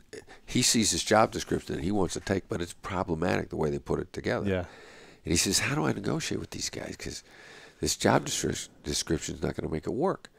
And I said, look at him across the table and say, "Do you want me to fail?" And their answer is no. And I said, "Well, look at how this is set up. I'd love to have this job." But instead of saying, he wants to sit down with him and say, "Hey, look, this is never going to work the way you guys designed this." Right. You can't say that, though. You can't say that. Because then they're coming from defense mode or something. Or, Right. Now their ego's in the way. Where you say, because when you say, "Do you want me to fail?" I mean, that No, I gives don't them want you again to to fail. help you. Yeah, they say no. They protect themselves. You then come to the other guy's rescue. I mean, you're punching a lot of really powerful emotional triggers there when you say to somebody, "Do you want me to fail?" And one way or the other, I mean, we try to sit down and think of the most ridiculous question that they would never say yes to. Like if at the end of a negotiation, one of my last things I'm always going to say is, like, if you can't budge at all, I'll say, "All right, well, look, it seems like you're powerless here." Oh. Because That nobody hurts. wants to say yes to that. Wow. Seems like there's nothing you could do. It seems like you're Wow. completely powerless here. And they'll put you on hold. They'll find a way to help you. So it seems like you're powerless. If you can't help me, it sounds like you're powerless here. Right. Everyone say yes to that. Wow. Yeah. That is powerful. Yeah. Do you use that a lot when you're At the end of the any phone deal, bill or anything or something? at the end of any deal, if we haven't come to an agreement that I'm happy with, that'll be the last thing. I'll say, "It seems like there's nothing I could say. And it seems like you're powerless." Seems like nothing that you could say to them to Right. get what you need, Right.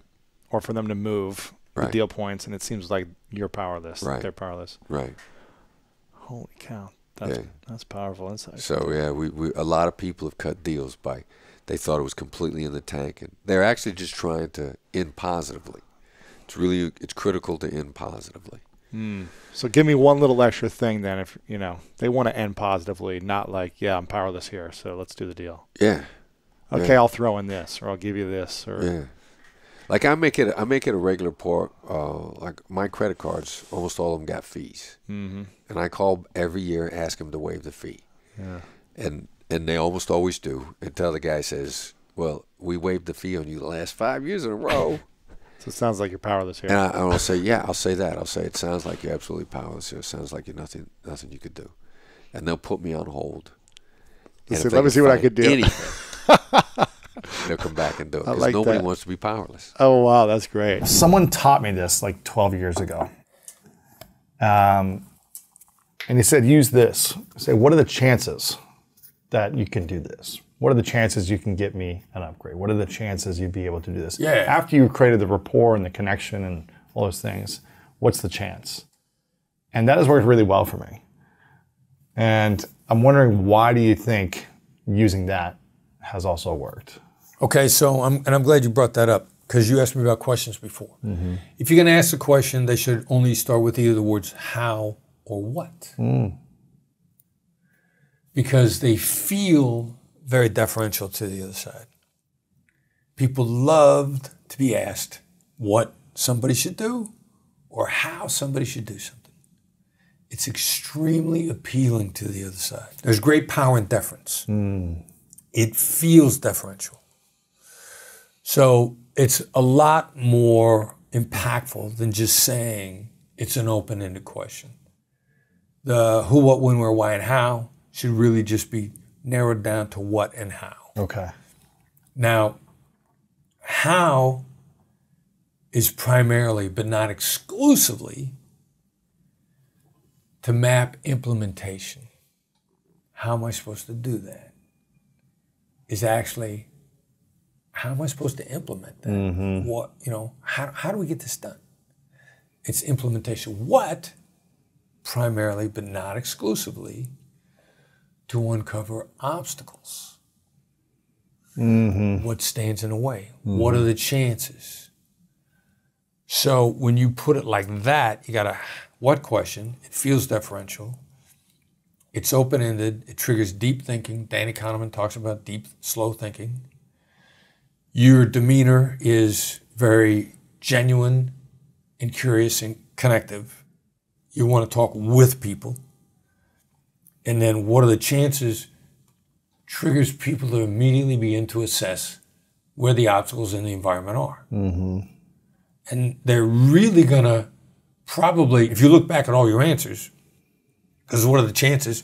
Most of the time, if I were to technically answer that question, I would say the answer would be 50%, 75%. Right. In point of fact, people probably say like, well, here's what we got to overcome. Here's what we got to do. Here's what that would look like. They would be answering you in regards to the things to be overcome in order to make it happen. And then you can negotiate more. And then they would think about chances or how hard each of those obstacles would be to overcome.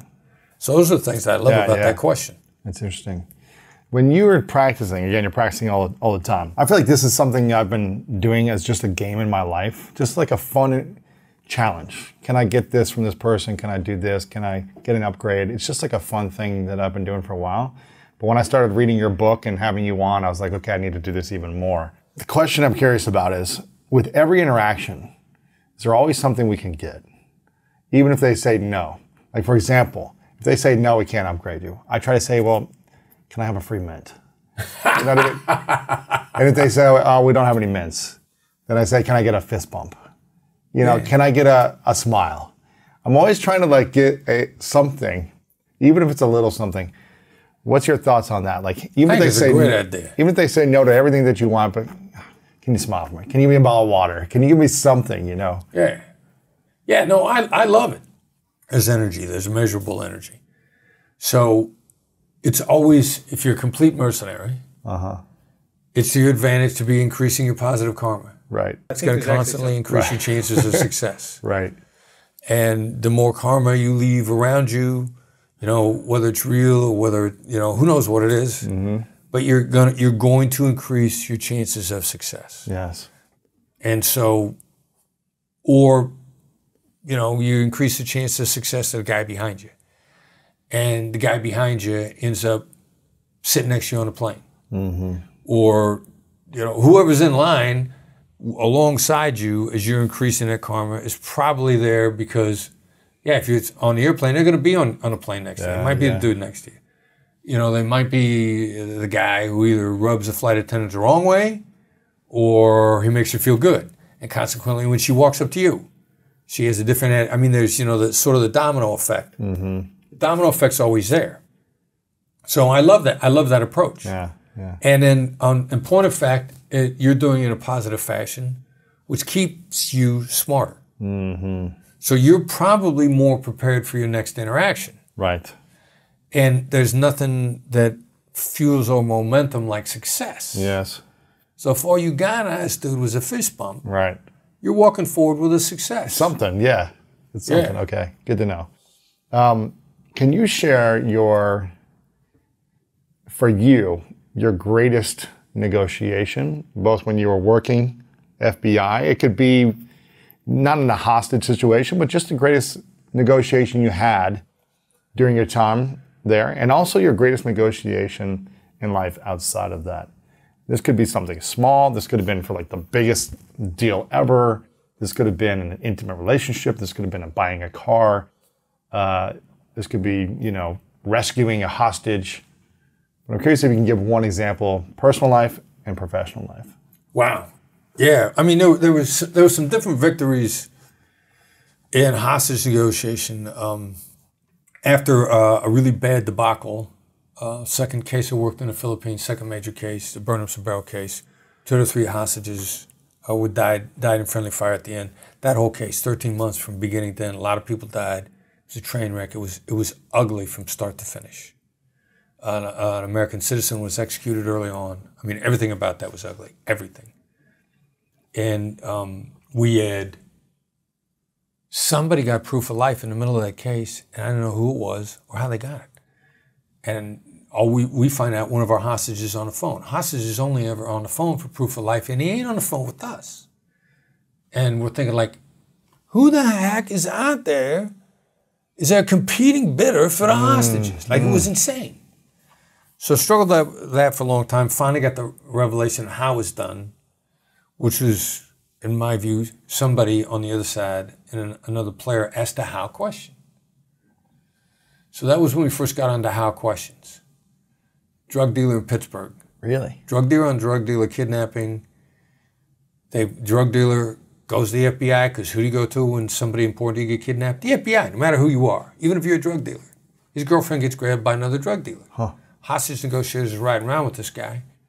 On his own, he says to the other bad guy, hey dog, it's my favorite phrase of all time, hey dog, how do I know she's alive? How question. Everything changes in that moment. Who really had the upper hand shifted from the guy with the quote leverage who had the hostage. Total shift in upper hand when he asked that how question. So I'm like, this is it, this is it, this is it. We got to change. Start doing how questions. We got to do how questions. But what if someone, the person who has the hostage is like, well, you have to trust me, otherwise this person's going to die. You know, you just have to believe, you know. That's a possibility. Right. And then what would the follow-up how question be if someone's being unreasonable and not giving you a little bit? How are we supposed to pay if we don't know they're alive? Right. You know, we got a couple lined up for the bad scenario. Mm-hmm. Now, there's a possibility that they may still go because that's the way it is. Right. But you got to go that path to find out. First, yeah. You can't be afraid of going that path. Mm-hmm. So we decided to do the how questions, and we do a shift. We got another kidnapping in Ecuador. This guy named Pepe, who I'm still friends with. The kidnapper? The hostage. Oh, I was like, I got you. I was like, the kidnapper? I got some bizarre friends. I'm sure you do. I got former prison gang members that are friends. I'm sure you do, yeah. But none of them were hostage takers. Okay, yeah. So this was the hostage. Hostage. Pepe, still a friend, he and his family. So we asked the how question. Now, it's in Ecuador and the Gaula, which is the local police in Ecuador. They're like, we don't do it like that down here. We ask a different proof of life question. Pepe's wife afterwards says she knew there was tension between the FBI and the Gaula, and she knew it was there, but she appreciated professionalism that nobody would argue in front of her. Well, they were arguing about this change I wanted them to make. So we're doing a how question, and halfway through this thing, they start referring to Pepe as Don Pepe. And we were like, what? Don, that's a sign of respect. What in God's name is going on the other side of the table? And about 28 days in, Don Pepe makes good his escape. He escapes. Goes out 2 o'clock in the morning, driving in a rainstorm, middle of the jungle, goes out a window. He's a jungle guy. He was a jungle guide ahead of time. In 28 days, he'd been there. He figured out where the nearest town was, how to get there. He knew if he goes out in the rain, all he needs is a 20-minute head start. They're not going to be able to track him. He's going to be able to get to town. He's going to be able to get out of there. Interesting. 28 days in, I get a call from the same negotiator that had called me a year earlier and said, I got bad news, Martin Burnham is dead. This same guy happens to be in Ecuador on my behalf. And he says, hey, Pepe's out. He escaped. He hasn't got out of guerrilla territory yet. He's on a bus. We're going to meet him. Wow. And so this is all this how thing. So we never got proof of life. I can't wait to interview Pepe. He's actually a New York State resident. He's an American citizen, dual national. I'm sitting down with him in upstate New York, and I'm like, hey, you know, we never got proof of life. We're asking this how question. And he said, you know, it was crazy. The whole time, they talked about taking me to town to put me on the phone. And they kept talking with me about that. And that was one of the major factors that he went from being a commodity, a piece of property that they were housing in a house waiting to be sold, to this forced interaction on the other side of the table where they had to talk to him regularly. You kind of build a relationship with them. And he happened to be very good at relationship building. Wow. So we triggered the interaction, and then he capitalized on it with his natural gut instincts. Wow. Creating the opportunity, they relaxed his security so much because they got to know him as a person. They were less worried about him running away. They got very relaxed around him. They gave him the run of the camp. He sees the opportunity, 2 a.m. rainstorm, he's gone. Wow. And that, to me, that was like, great negotiation gives the opportunity for good things to happen. Mm-hmm. And you don't get so focused on your outcome that you wouldn't take something better. And just engage in a process and let great things happen. Wow. And he escaped, and that was not part of the game plan. And I realized if we got a great process, if good things are going to happen, you got to let them happen. Yes, that's powerful. And what about personal life outside of the FBI? Most memorable negotiation. Again, it could be some big deal or something that was small but really meaningful to you. Wow. Director of Operations, Black Swan Group. Chelsea. Loves working with us. And we initially brought her in as one of the, the virtual assistants. Yes. Not an employee. And you get a virtual assistant because if they don't work out, you don't got to fire them. You say, hey, this person wasn't the right fit. We learned about fit. Chelsea's phenomenal. And just loves working with us. And the most satisfying one was when we hired her. The virtual company wanted to continue with us as a customer, and we were a good customer. Mm-hmm. And so they let, the deal that you sign in advance is if you hire an assistant, you got to pay them a penalty. You got to pay them like 30 or 50% of that year's salary or whatever. Yeah. Right. Like they waived that. We brought Chelsea on. We got a waiver because we continue to do business with them, and we're a good customer, and we're not demanding jerks. No aggravation tax. Mm-hmm. But we took one of their top people. So that negotiation went well, and when we brought Chelsea on board, we gave her a substantial raise, and she almost broke down in tears. Wow. That was cool. That's cool. And she's, to this day, like I joke around that she's, like I'm a toddler, and she's, she's a minor. She keeps tracking me. Right. And if I'm not where I'm supposed to be, I'm getting a buzzing on my phone. Yeah, that's great. Her husband plays a banjo, so her ringtone is a banjo. Wow, that's great. In a world that has now shifted to what seems like might be for a while half virtual, half in person, this kind of flexible style of communication, what have you noticed over the last couple of years about the challenges of virtual negotiations versus in-person negotiations? See, that's another reason why I think this energy thing that you feel is real. Because, people get on Zoom and they're like, I got to see him, I got to be in person. Like, you got almost all the same data visually that you had before. Yes. Like, if you and I are meeting in person and we're at a table, I don't see you from the waist down. Right. If we're on Zoom, I don't see you from the waist down. The amount of visual data is all there. And everybody feels more uncomfortable on Zoom. And more uncomfortable? Uncomfortable. Everybody complains about the comfort feeling on Zoom. And they attribute it to the visual data, and the visual data hasn't changed. And it's my belief that there is there's an actual feel that we get from people when we're in the room. And I think it's one more indicator of why, this, whether you call them, auras or, the energy that you exude is an actual thing, and we just don't have the ability to measure it yet. Yes. I mean, like if we were all deaf, sound would seem mystical, right? Right. So I think that's what we've learned in terms of human communication. And then I think the hybrid model is actually better for everybody. I think it's creating a better work environment. I think we have learned that we can be more effective at home, and we need to get out of our houses. Right. and we need to be in person. You need both. Yeah, and so how do we blend the two so that not only you're happier and more productive, and you're happier because you're more productive, and then you find the right job, and your employer's happier with you because you're doing a better job and you're happier. Yeah. So I think energy is real, in-person energy is real. I love the evolution of how we're creating a better work environment. I don't think you have to have an office, but I think we need to be in person frequently just to feel there's something about matching of the energies that makes us all better off.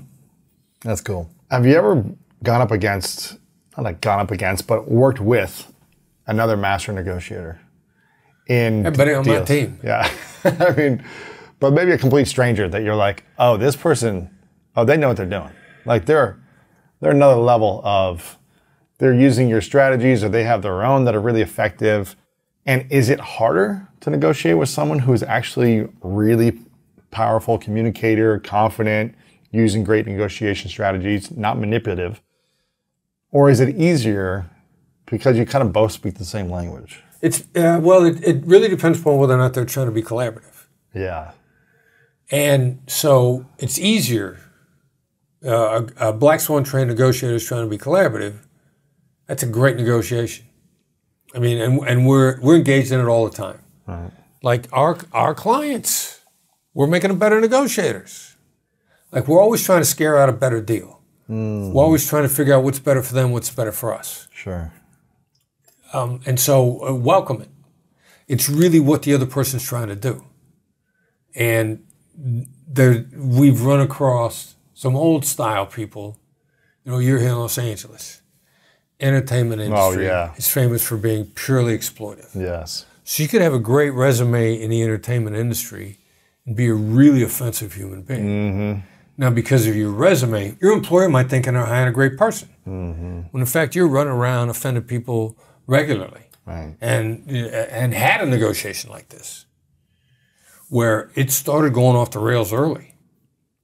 And I looked this person up, and they had an extensive entertainment industry background. And I thought, all right, here's the problem. Right.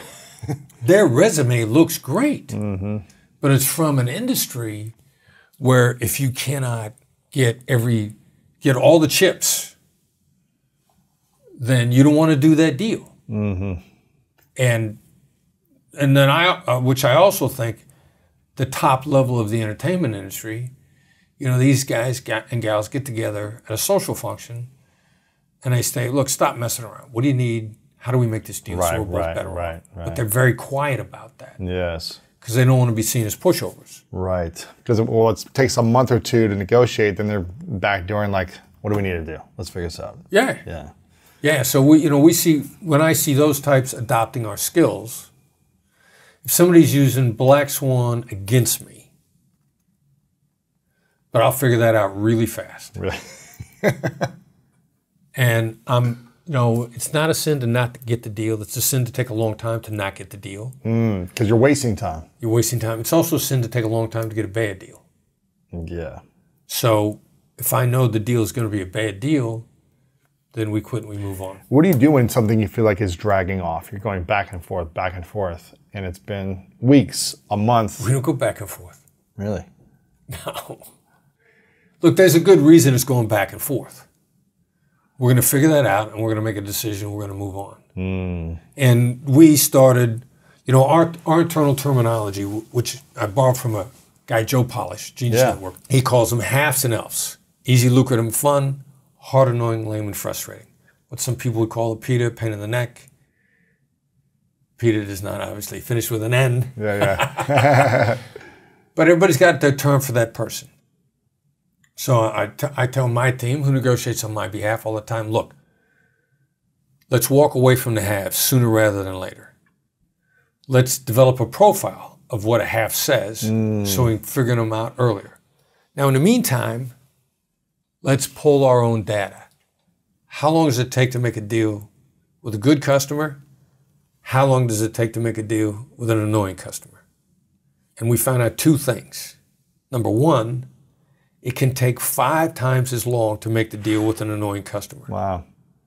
So now we're working at 20% of our pay. We just took an 80% pay cut. Interesting. And the annoying customers are not repeats. Right. They're They're one-offs. takers. Yeah. And if they're annoying for us, we're probably annoying for them. So here's the proposition. Do you want repeat customers that pay you full value, or do you want one-offs that want an 80% discount and you're never going to see them again? Right. So as soon as you drop the one-offs, then the repeaters accelerate. So And how do you put yourself in a position where your business accelerates? right. You let go of those types of people. So You it's let go of the friction. it's learning to profile and learning to understand what are the cues Yep. of those types of individuals. Yeah. Yeah. We did the same thing in hostage negotiation. They realized that there were some bad guys that were not going to come out. Suicide by cop. And once we recognized suicide by cop, which is, the harsh nature of the reality is, if a guy went there to die and he has hostages, what we had to accept was that he's going to kill hostages until we kill him. And it was always a him. Wow. And so then, if this is going to be the case, are there telltale signs at the beginning? And my old boss, Gary Nessner, came up with a block of instruction called high-risk indicators. What are the indicators of high risk? What are you going to see in the first hour? And so I went back to my team and we're going to do high-risk indicators for bad customers. That's good. What are they going to say in the first hour? Interesting. And then let's, before we know for sure, let's make a list of the things that they say that we suspect, and then let's just track how long it took to make the deal and whether or not they made another deal. And you will be shocked. It doesn't matter who you are. Wow. The behavior is going to be repeated in your world over and over and over. And you are going to be able to spot them in the first 20 minutes. If I look back at all the relationships, intimate relationships that didn't work, I could go back and spot the first, interaction, the second one, and realize, well, that was all because of me. I didn't spot it correctly, and I kept repeating the wrong relationships. So, but that's good. It's having those indicators, tracking it, and then adjusting moving forward when you have a new potential customer, potential girlfriend, whatever it might be, having that indicator. I'll give you one of the big ones in business of somebody who's going to be a problem. Yes. I've got a great opportunity for you. That's a bad indicator. That's a bad indicator. Now, what that means is, this is a great opportunity for me if you do all the work. Yeah. Now, a lot of people are seduced by the enormity of the opportunity. Like, there's a lot of money there. I got a bunch of billionaires in a room. This is a great opportunity for you. No, it's not. No, you're doing all the work, yeah. You want to put me in front of those billionaires because they're going to make you look good. And so then my question will be back to you like, all right, so how's this played out in the past? Who that looks like me did you put in this position? And how did it work out for them? Because now that's implementation. Like, all right, so you got me worried by offering me this great opportunity. I suspect it means if I do all the work, something will come of this. Yeah. So maybe, what's that work look like? Right.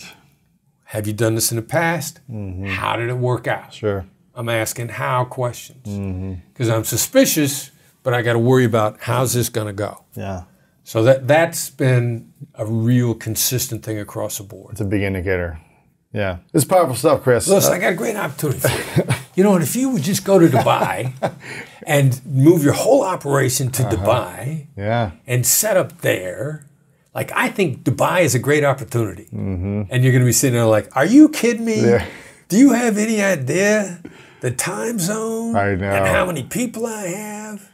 Yeah. But I actually, when we were talking earlier, I asked you about setting up shop in other countries.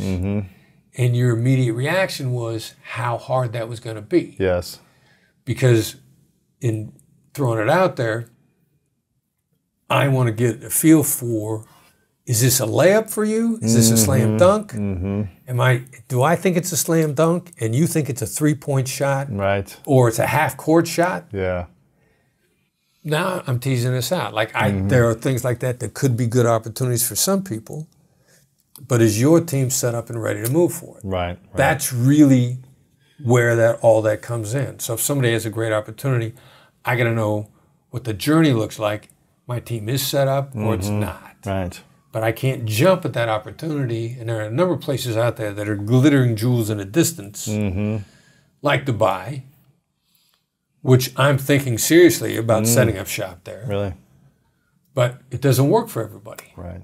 Right. So somebody's saying to me, Dubai's an opportunity. That ain't good enough. Right. I've been there twice. It's actually pretty fascinating what they built. I mean, it's pretty impressive. But again, you're on the other side of the world, you know, and if you do a lot of business in the U.S., and it's just you got to see if that could be a bigger benefit over there. What's the journey to the opportunity, and what are the obstacles in route? Absolutely. And very few people think about that because a great idea looks like a great opportunity, and they don't have an appreciation for the landscape on the way. What's a role-playing exercise that anyone could do with a friend that would make them a better negotiator? Try to get whoever you're talking to say the magic 2 words, "That's right." Which means you got to summarize where they're coming from. If you, in any given interaction, if you got a point you want to make, before you make it, your trigger, you're not allowed to make your point. So give me an example. And you want the other person you're role-playing with to say, "That's right." Okay, so you were telling me about critics. Yeah. You're a high-profile guy. You're about helping other people, which means you get criticized a lot. That's right. And when you get criticized, I mean, I wouldn't say you're empathic, although you are. I would say you're probably more compassionate. Those are 2 different things. Empathy is, you have to have empathy to be compassionate, but empathy is not compassion.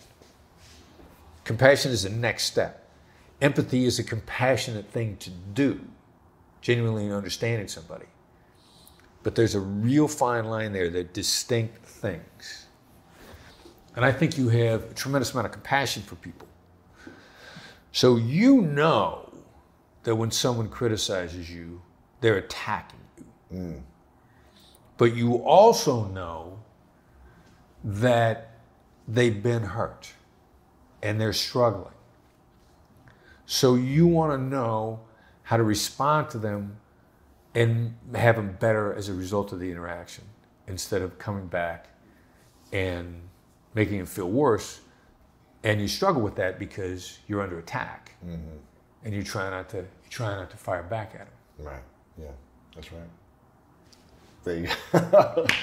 So you want to have a conversation with someone. If you could summarize their point of view first. Summarize the other person's, when you summarize what the other person's struggling with. In any type of deal making. In any type of deal. A business deal, a relationship, buying coffee, upgrading, whatever it is. Right. Gotcha. Yeah. Then after that, you can make your point. Interesting. Make your point or make your proposal or whatever. So if you're trying to get an upgrade if you're trying to get an upgrade on an airport, on a plane or at a hotel. Right. Or trying to get a supersize made for free. Right. You're trying to get some type of upgrade for free. Right. Would you do the same thing? Would you say, I know you're going through, it seems like it's been a long day for you. Well, you can look at them and tell whether or not it's going to be a long day. So right off the bat, you say, long day? Right. And then as soon as you get ready to make your ask, what's their instinctive response, their knee-jerk reaction? What's that going to be? When I make an ask? Once you've made your ask, what's their, if somebody's trying to get something for free, what's their typical knee-jerk reaction? Oh, this person's just trying to get something for free from me? Right. Yeah. And everyone does this, or everyone. There you go. Everyone's doing this. Yeah. So you walk up and you go like, "Hey, look, man. I know I'm going to seem like just another jerk who's trying to get something for free. Somebody who treats you like you were their servant. Oh man. somebody who doesn't care about you, could care less whether you live or die. They only care that you're alive long enough to make my coffee. Because that's what the other guy's thinking. How do you articulate what they're thinking, especially the negative stuff about you? When you say that, they're going to be like, no, no, no, no, no, no. But what you did was you just woke them up. You know, you snapped them out of the negative loop that's in their head. Because the last guy come in and said, yeah, I want to, and I want it now. And I hate waiting in line at Starbucks. Do you do this all the time, all day long? Are you constantly in the game of negotiation with people? It's that, you know, that I brushed my teeth today just because I brushed them yesterday. You know, I genuinely, I got to keep my skills up because it's either stay even, decline, or get better. I want to keep my skills up. The mercenary in me does it because I got to keep my skills up. The missionary in me does it because I actually care about people. Yeah. I just assume that you had a good day. Yeah. You know, that you didn't, that my interaction with you didn't leave you worse. That my interaction with you left you better. Everybody we encounter should be left better by the interaction. How important is the intention before you walk up to the coffee shop, before you go to the hotel, before you get on the phone with the other business owner to make a deal, before you have a conversation with your partner about where you're going to dinner? Do you set an intention first? Like walking into the hotel, you're like, this is what I'm going to say. This is the result that I want to get out of this. This is the way I want to leave people feeling. The intention, do you do that personally? The intention is, you know, I want you to have fun with the interaction. The other person. Yeah. I want you to have fun. If I'm playful, if I'm intending for you to have fun, you know, I'm in a department store. Yeah. I'm joking around with the guy behind the counter, and I go, tell you what, you know what? How about if you give me the employee discount? Right. Give me the employee discount. I'll say it like that. Give me the employee discount. And the guy in the store says, if I give you the employee discount, I'm going to have to pay for it myself. Really? And I go, I'll pay you back. I said it just like that. He went and he started walking around asking people how he could key it in and get me the same discount without having to pay it himself. He walked around the store for 10 minutes. Really? I saw him walk up to a manager. There's a manager shaking his head no. He's going to someone else. Is it? And then on his way back, another employee walked up to him on the side, whispered in his ear, and he went, okay, and he walked up and I get 30% off. Wow. So, but you didn't pay him back. It was just like a playful. I just, you know, I just was being playful about it, just being silly about it. And what's the best way to get an upgrade at a hotel for you? All right, so slightly different take on the approach. Yes. My son does this all the time. My son, Brandon, runs my business. He's our best negotiator. He prides himself when we all come into a hotel, he's got to be in a better room than me. And I'm the boss. That's hilarious. And as far as I'm concerned, I'm paying the bills. Yeah, of course. He got an upgrade in a hotel one time that I couldn't even get on the floor. You need a special key. Yeah. Key code. Yeah. Me and the other guys were going, hey, we'll come up to your room. He goes, no, I got to come get you. I said, no, we'll just come knock on your door. He goes, no, you can't even get on the floor I'm on. He paid less for his room than I paid for mine. Wow. And I'm the boss. Wow. But he'll walk up to somebody and say, I'm getting ready to make your day the most difficult day you ever worked here. And he says, because somebody works behind a counter at a hotel, I mean, God knows what they've seen. Oh, you know, have you got a head in the bag? Are you going to have ritual sacrifice in a room? Right. You know, what have you done? You've done, because in a hotel, they've seen every kind of sort of crazy thing you could imagine. And they just go, oh, God. What is it? And he goes, I'm just going to be another self-centered person looking for a free upgrade. They're like, oh my God. That's it? That's it? That's it? Oh, yeah. And they're immediately through the roof. And they start checking it in and this and this. Hey, you know what? Yeah, I tell you what, let me give you this room. It's on the exclusive floor. It's in a presidential suite. President ain't coming, so I'm going to give you the president. Right. I know the president ain't coming tonight. We're holding a suite for him just in case. You can have it. He's not going to be here. Wow. I remember from our interview the last time, I think if my memory is right, you would say one of the strategies is leading with like being challenging in a certain way, or I'm going to be demanding a lot. Isn't that something that you taught? Well, to a little bit, yeah. Something that way, right? I'm gonna if I know you're gonna react negatively to my ask, I will give you a preview that makes it look worse than what it's going to be. Yeah. So what do you call that? That framework. For lack of a better term, it's emotional anchoring. Emotional anchoring. Emotional anchoring. We don't do price anchoring. But we'll do emotional anchoring. If you're not going to like what I have to say, I'm going to say, look, you're not going to like this. Right. That's what it is. And then I'm going to shut up because your amygdala is going to kick into gear. And you're going to think that I'm going to insult you, your parentage, your family, your genealogy, your clothes, everything. Because the amygdala is going to go into overdrive. Wow. So that whatever I ask for after that is going to be relief. And I'm doing that also because I need to keep an eye on how you feel when we're done. Not as much how you feel at the start, but how you feel when we're done. So you want someone to be, it's okay if they start off in a lower energetic or negative attitude, as long as when you finish, they feel like, okay, it got better over time. Yeah, you feel good at the end. The last impression is a lasting impression. Interesting.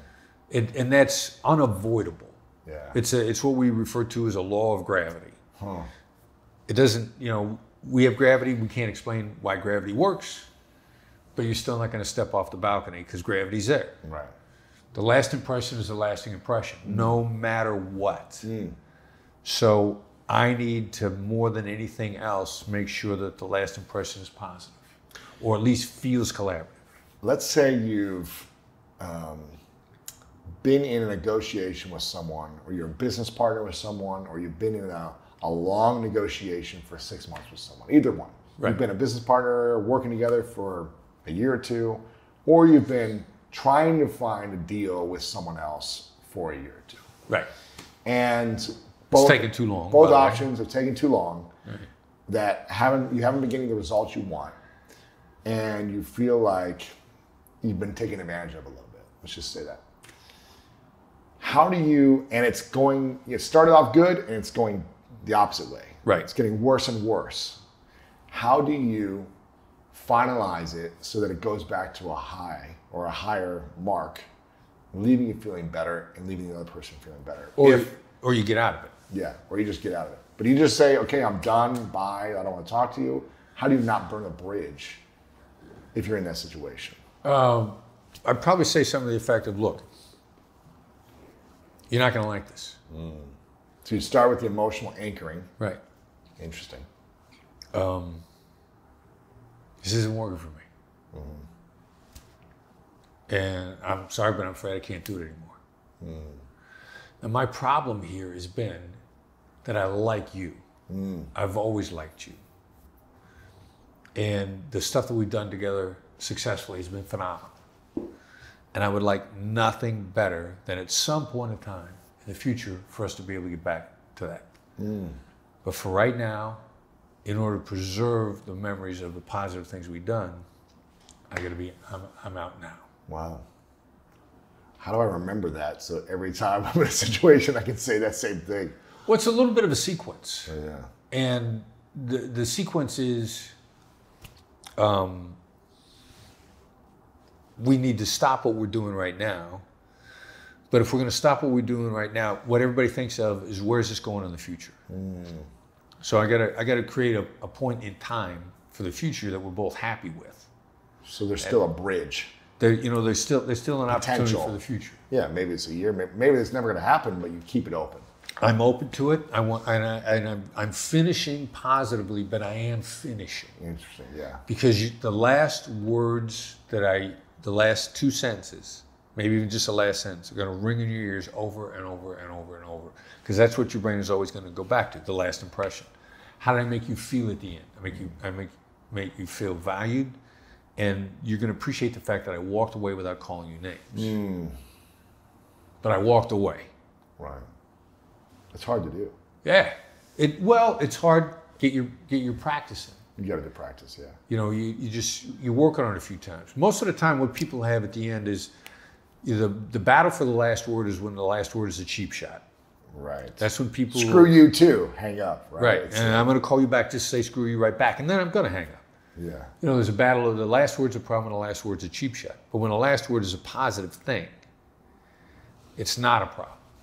So always end on with positive words. Right. Even And- if you feel taken advantage of, even if they hurt you, even if they screwed you over, whatever, you should always try to end in a positive way. Yeah, without question. Because if you're talking to them, then your goal was to resolve things and to have a great relationship. Now, you might say that at the very beginning of the interaction, but it's more important to say it at the end. You know, my goal was always to have a great relationship with you. And if we could get out of this dynamic, that would be my goal again. But right now, I'm out. Yeah. But understand that at any point in time when we could go back to working collaboratively, I'd love to do it. Oh, that's good. Yeah. And so usually what it is take what you said at the beginning and at least say it again at the end. That's good. Yeah, I like that. What is something that you did as a hostage negotiator with terrorists around the world that you use today in just common interactions? Is there something that you did at the height of like this intense conversation that you do on a daily basis? Pretty much everything we've been talking about. Yeah. You know, I'm gonna make a verbal observation on how they're processing things. You know, it seems like It seems like, it This is sounds important. like, it feels like you'll Yeah. say all those things. that's the bread and butter of great hostage negotiation. Really? Yeah. It's having them be seen or heard, Yeah. feeling understood. You know, people are taking actions to make a point. What happens if you can make the point without taking the action? They're taking actions to make a point. Right. And you're saying you don't need to take that action because I hear you. Yeah, let me see what happens and it makes no sense at all. But I'm going to take probably 90% of a terrorist agenda away just by making them feel heard, making him or her feel heard. Then I'll deal with whatever I have to afterwards. But let's say I could only take away 10% of their agenda by making them feel heard. Yeah. What if I could only take away 1% of their actions by making them feel heard? That's worth the investment to me. It's worth it. Let me see what's left over after they feel heard. It's less fingers they're cutting off, less people they're blowing up, whatever, right? Yeah, one way or another. Yeah. What's the best approach? Say I'm looking to buy a company, right? I'm looking to acquire something. I really like this software, this tool, this agency. I want to buy them. What's the best approach without seemingly or thinking like, oh, if I come to them like I'm too needy, I really want them, then I'm giving them all the power. Right. What's the best approach of someone that wants to buy something? Yeah, completely counterintuitive.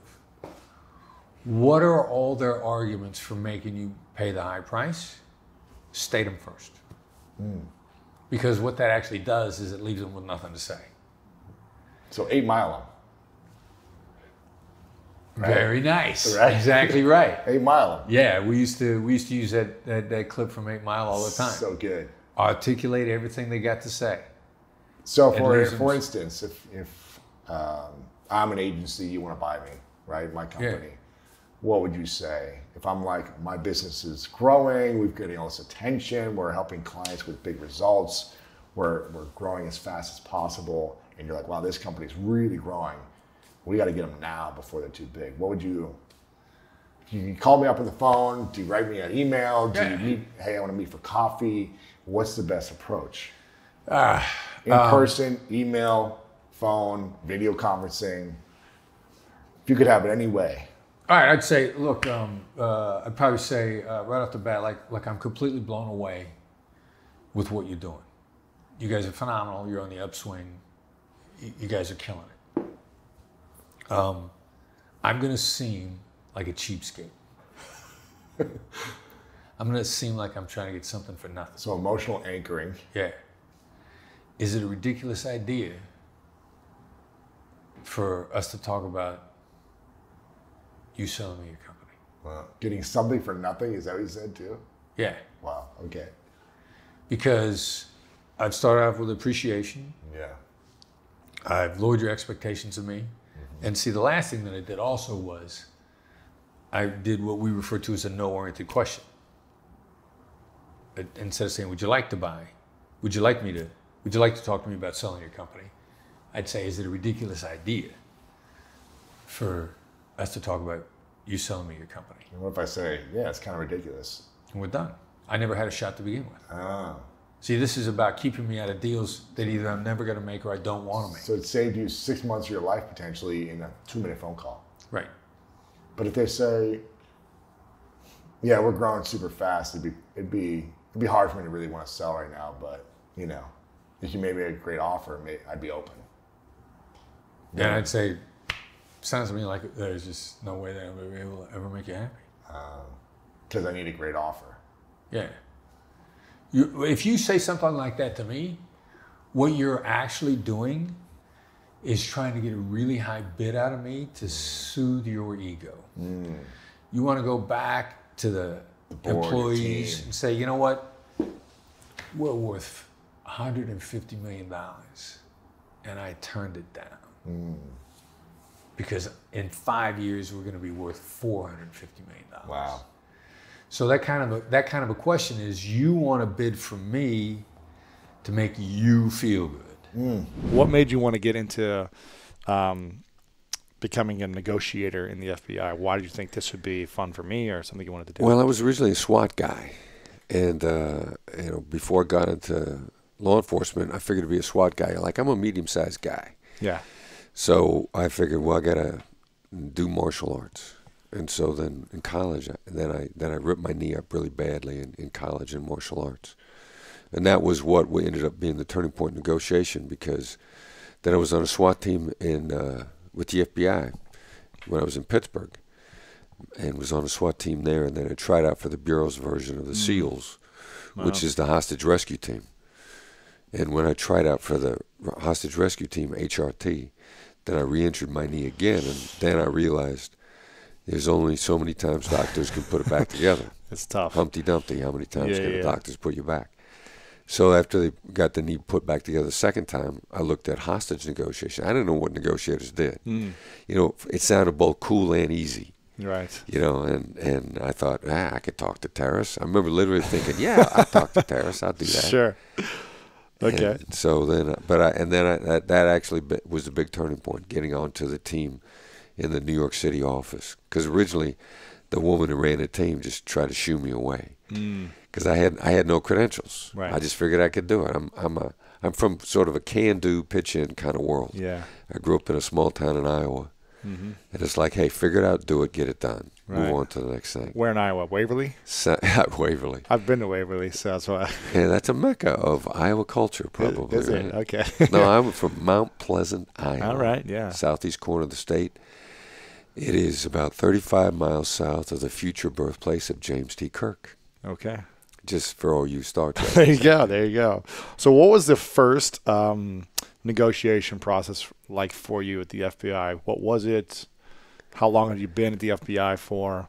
And what was the outcome? Yeah, the first real deal was bank robbery with hostages in Brooklyn. Your first deal was a bank robbery. My first FBI gig, if you will. Wow. And this happens once every 2 decades. Bank robberies with hostages are rare Wow. events. Okay, where was the bank? It was in Brooklyn at 7th and Carroll. It was Chase Manhattan Bank. Uh-huh.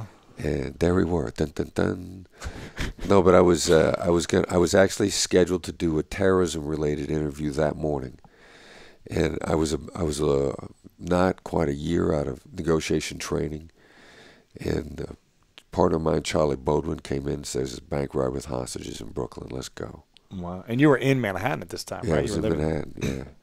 So Charlie and we were both nursing bad knees at the time. He actually had a bad left knee. I had a bad right knee. So you got your wheelchair, your crutches. Just you're about, yeah. hobbling around.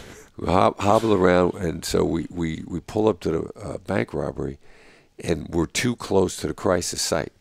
And we didn't realize we're like right on top of where the bank is, where the bad guys were. So two guys with bad knees bail out of a car and low crawl basically through the inner perimeter to where the negotiation team was being set up, and that was my first gig. Okay, and now is the team in a van like it is in the movies where you're like have a van and you got the Right. radios No, and if you can't set up someplace, then you get a van. gotcha. And NYPD had a van, but we didn't need it. We set up in a bank across the street, took over. It was Chemical Bank at the time, and just took over the bank. and set up the negotiation room right across the street and Wow. started rock and roll. It took us 2 hours from the moment the bank alarm went out to the first contact was 2 hours. 2 hours. Is that quick or is that That's probably standard okay? because it takes everybody a while to get there. 2 hours. So they had to wait for 2 hours till they got any communication. Well, that's what we thought. But the bad guys inside were really tricky, and that was one of the first things that I began to learn lessons about business negotiation because the organizer inside was one shrewd guy. And it's a cliche in a business world that if you're sitting at the table with some guy who wants to make them seem powerless, that's an influential guy.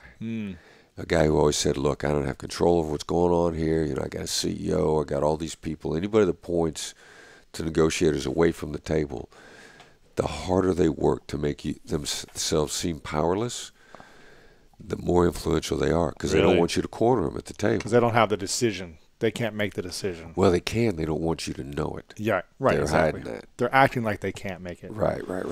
And this guy in that bank, he just kept saying, these other guys that I'm here with, they're so dangerous. I don't know what they're going to do. And he was extremely calm. And at first, we just thought we were dealing with an inadequate personality, somebody who just had no power. But we found out after the fact that he was one of the most controlling guys. And the guys he took to that bank robbery, they didn't even know they were going to rob the bank. They thought they were going to burglarize a cash machine. Wow. He was manipulating everybody. So my first solid dose with somebody like that was like one of the best business lessons I ever learned. Wow. What happened? How long did the process go for? 12 hours. 12 a little over hours. 12 hours in total. How many hostages? There were 3 hostages inside, 2 women and a man. They had guns. They had everything, I'm assuming. Bad guys rolled in. This guy thought everything through in advance, and he rolled in with a gun that looked like a .357, was actually not, because he wanted everybody to think he had a .357. So the first thing he does when he rolls in the bank is he takes the 2 female tellers hostage. He hits one of them in the head with the .357. Ouch. He sticks the barrel in the other one's mouth and pulls the trigger. Oh, my gosh. And she Talk thinks, about terrifying. Yeah, she's frightened out of her mind. She thinks it was just an empty chamber, which is what he wanted her to think. And then when he dropped the hammer on an empty chamber, he said, "Now open the vault." And they wasted no time getting that vault open. And by then, the police had shown up. We'd surrounded the bank, and So the vault was open. They got cash and bags or whatever. They were getting ready to get out when we surrounded them. You surrounded them. So how did they get out? Well, we had them trapped inside, and so we went through a really long negotiation. I mean, this guy's thought everything through. I mean, So you're on the phone with him. You get a hold of him. He gets a hold of you. How does that work? We Call the bank. The first thing we do is we try to isolate the phone lines. Right. So we just got in we connected our equipment to a phone and just called in on the bank phone, and this was. And that ended up being the way we communicated the entire time. And he picked it up the first time, or Yeah, well, because he's smart. He wants to figure. First of all, he wants to get figure away out for what free. we're doing. He wants to get away, and he also realizes that if he's talking to us, there's a pretty good chance we're not coming in. right. If he's talking to us, and also if he realizes he's got to manage the risk level, he's got to talk to us in really measured tones. And so he knows as long as he's talking to us in sound and reasonable, we're probably not going to break down the doors. But if they're sounding crazy, then you're going to come in. Then we're going to come in. Huh. So he sounded reasonable. He was Right. like, right. what was the conversation like? Well, he started off right off the bat by telling, I was the second negotiator. The first thing he'd done was he had already we didn't know he'd called the precinct before we got there. He called the precinct and said they wanted to surrender. Which also then that's on his perspective, he thinks that means we're going to drop our guard. And it's very much like a really shrewd negotiator says, look, I want to make a deal.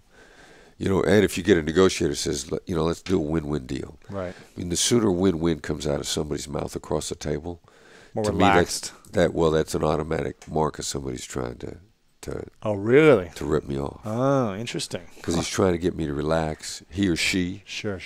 If I look at you and say, hey, man, let's do a win-win deal here. You need to be putting your hands over your wallet. Really? Because I'm going after it. That's funny because I'm always thinking about, I'm trying to come from a place of win-win in all my relationships and business Right. deals right now in my life. Right. But I'm honestly not trying to like screw someone out of by Right. saying that. I'm really like, let's make sure that you win, I win in this business deal, or whatever's happening.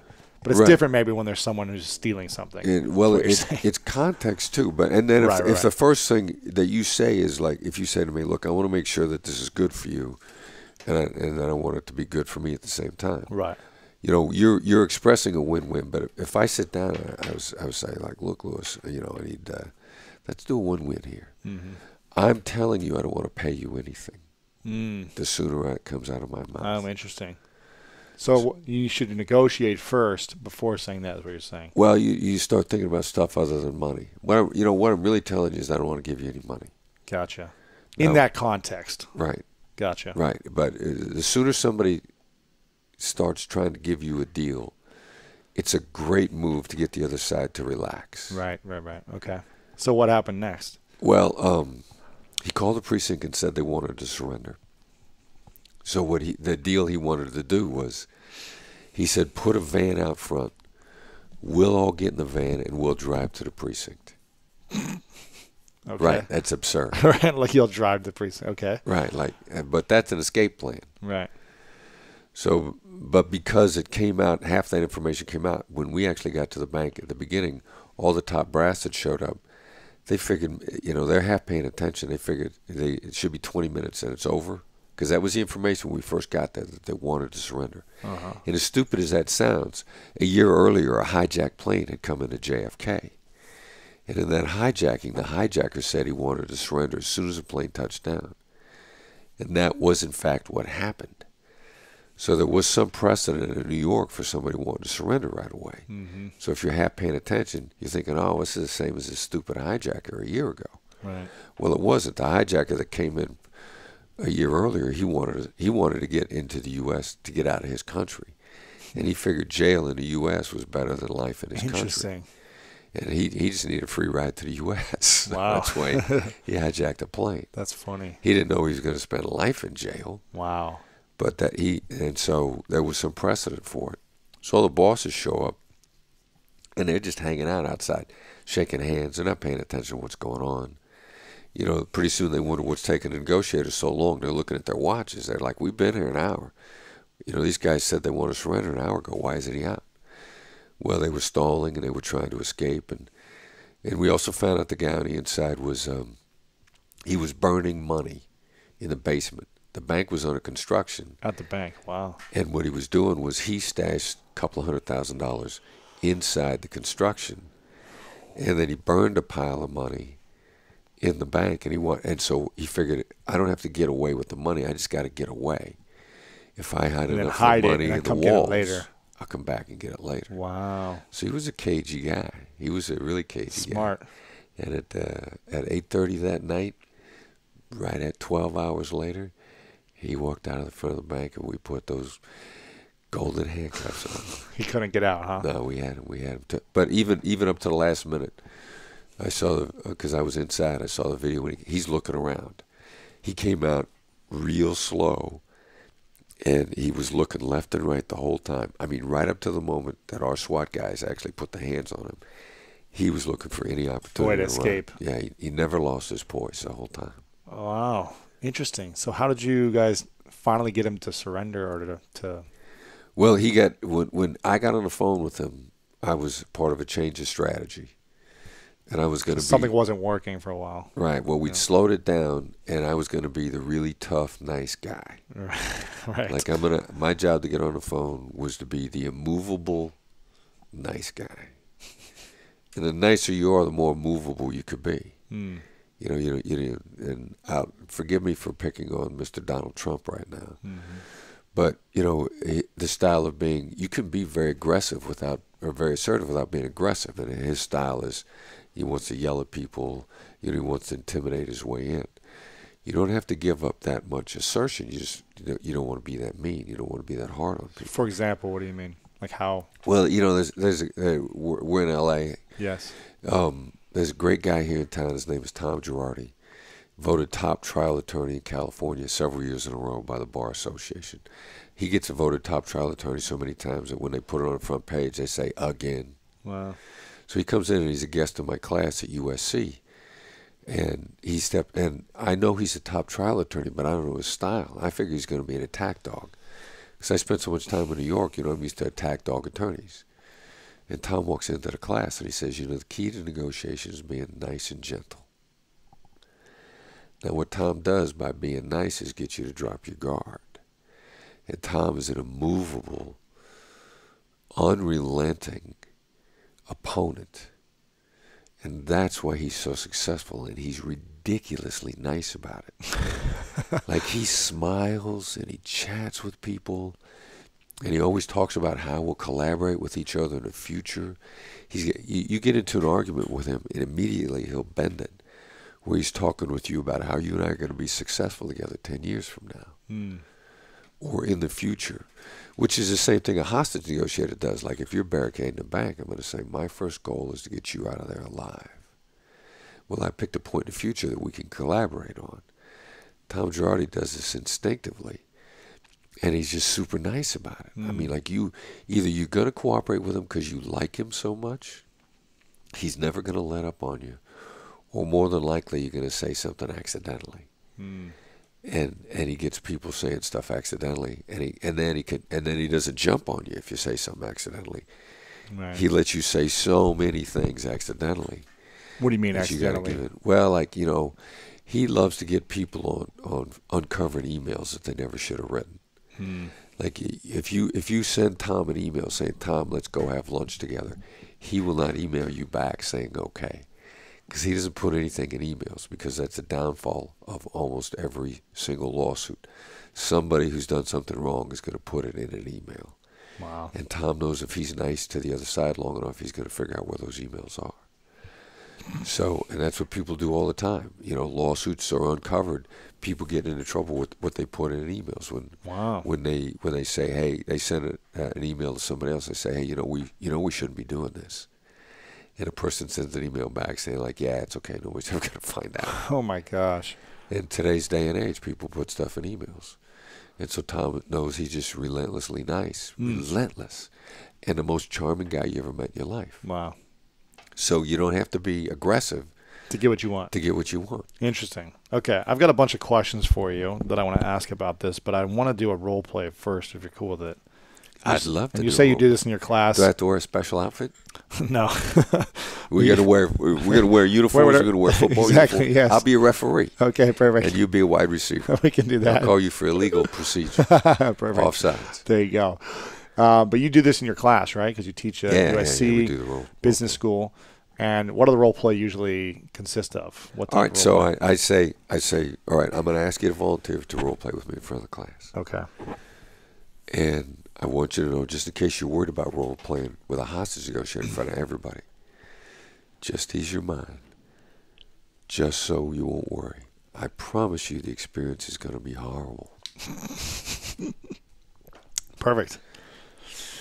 And you probably get more out of it than anybody else in the classroom. Okay. All right, so here's a role play. You volunteered. You Yes. agreed. I'm a bank robber.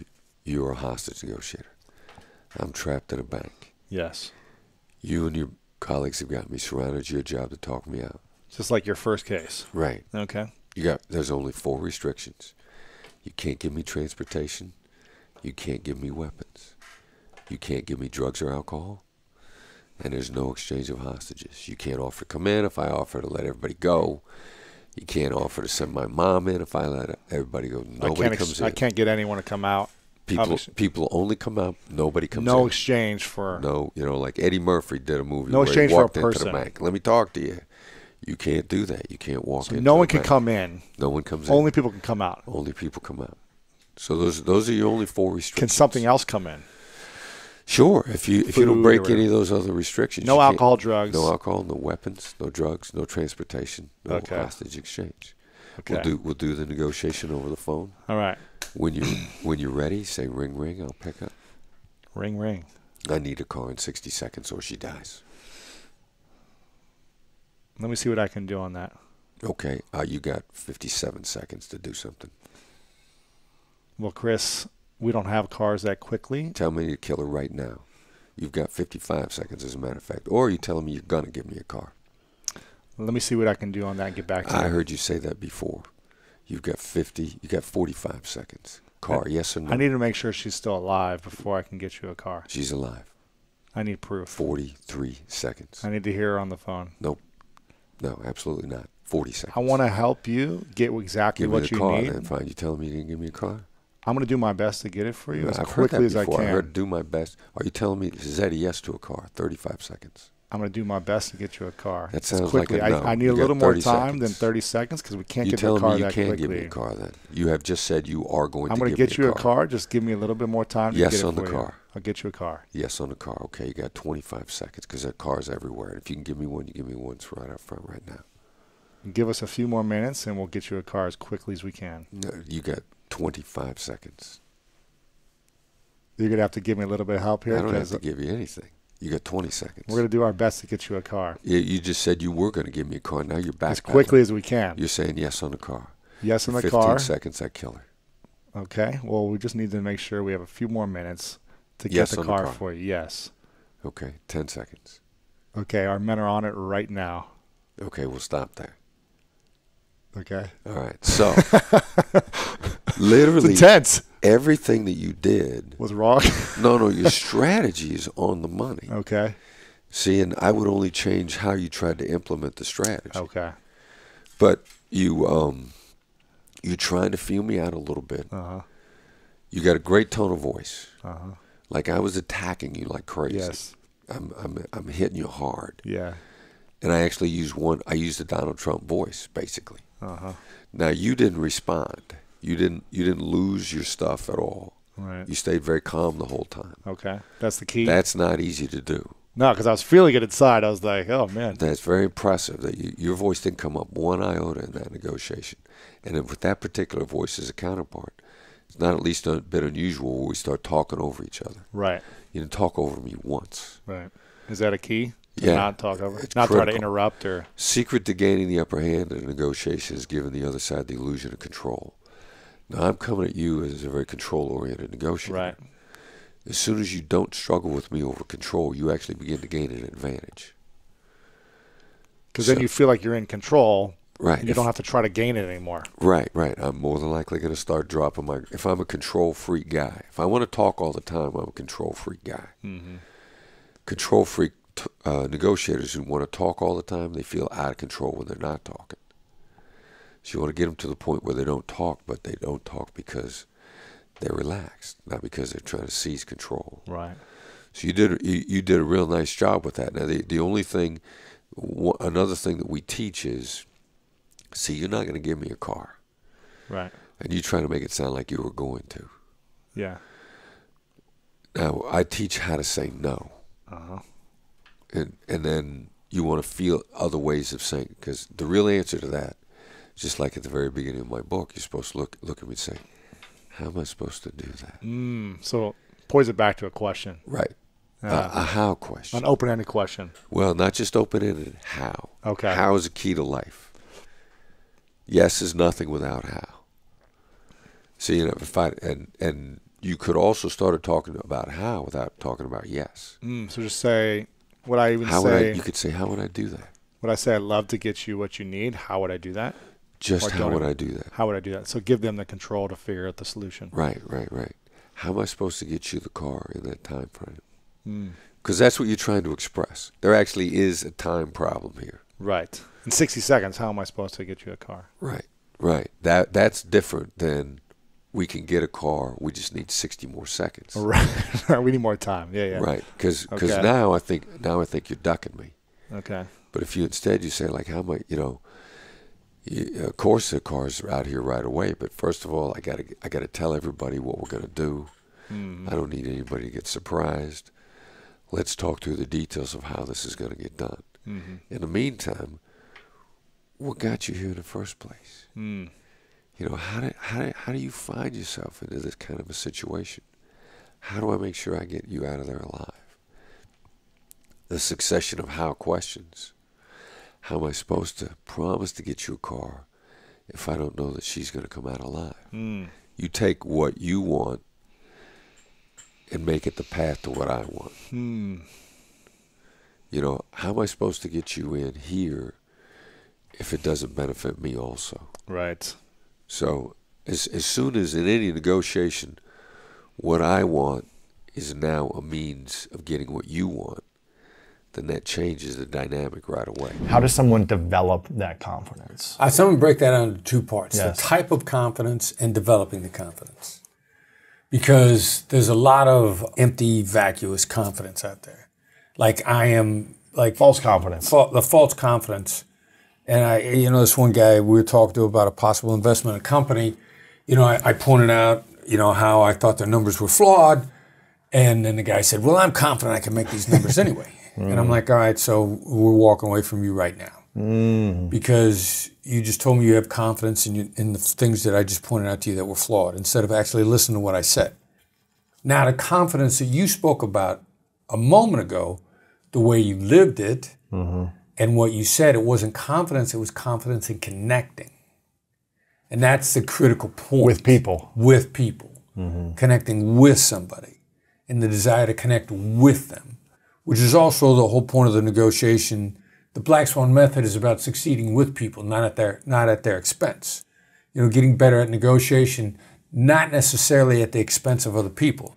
In point of fact, making the other person's position better also. Not hurting them. Not hurting.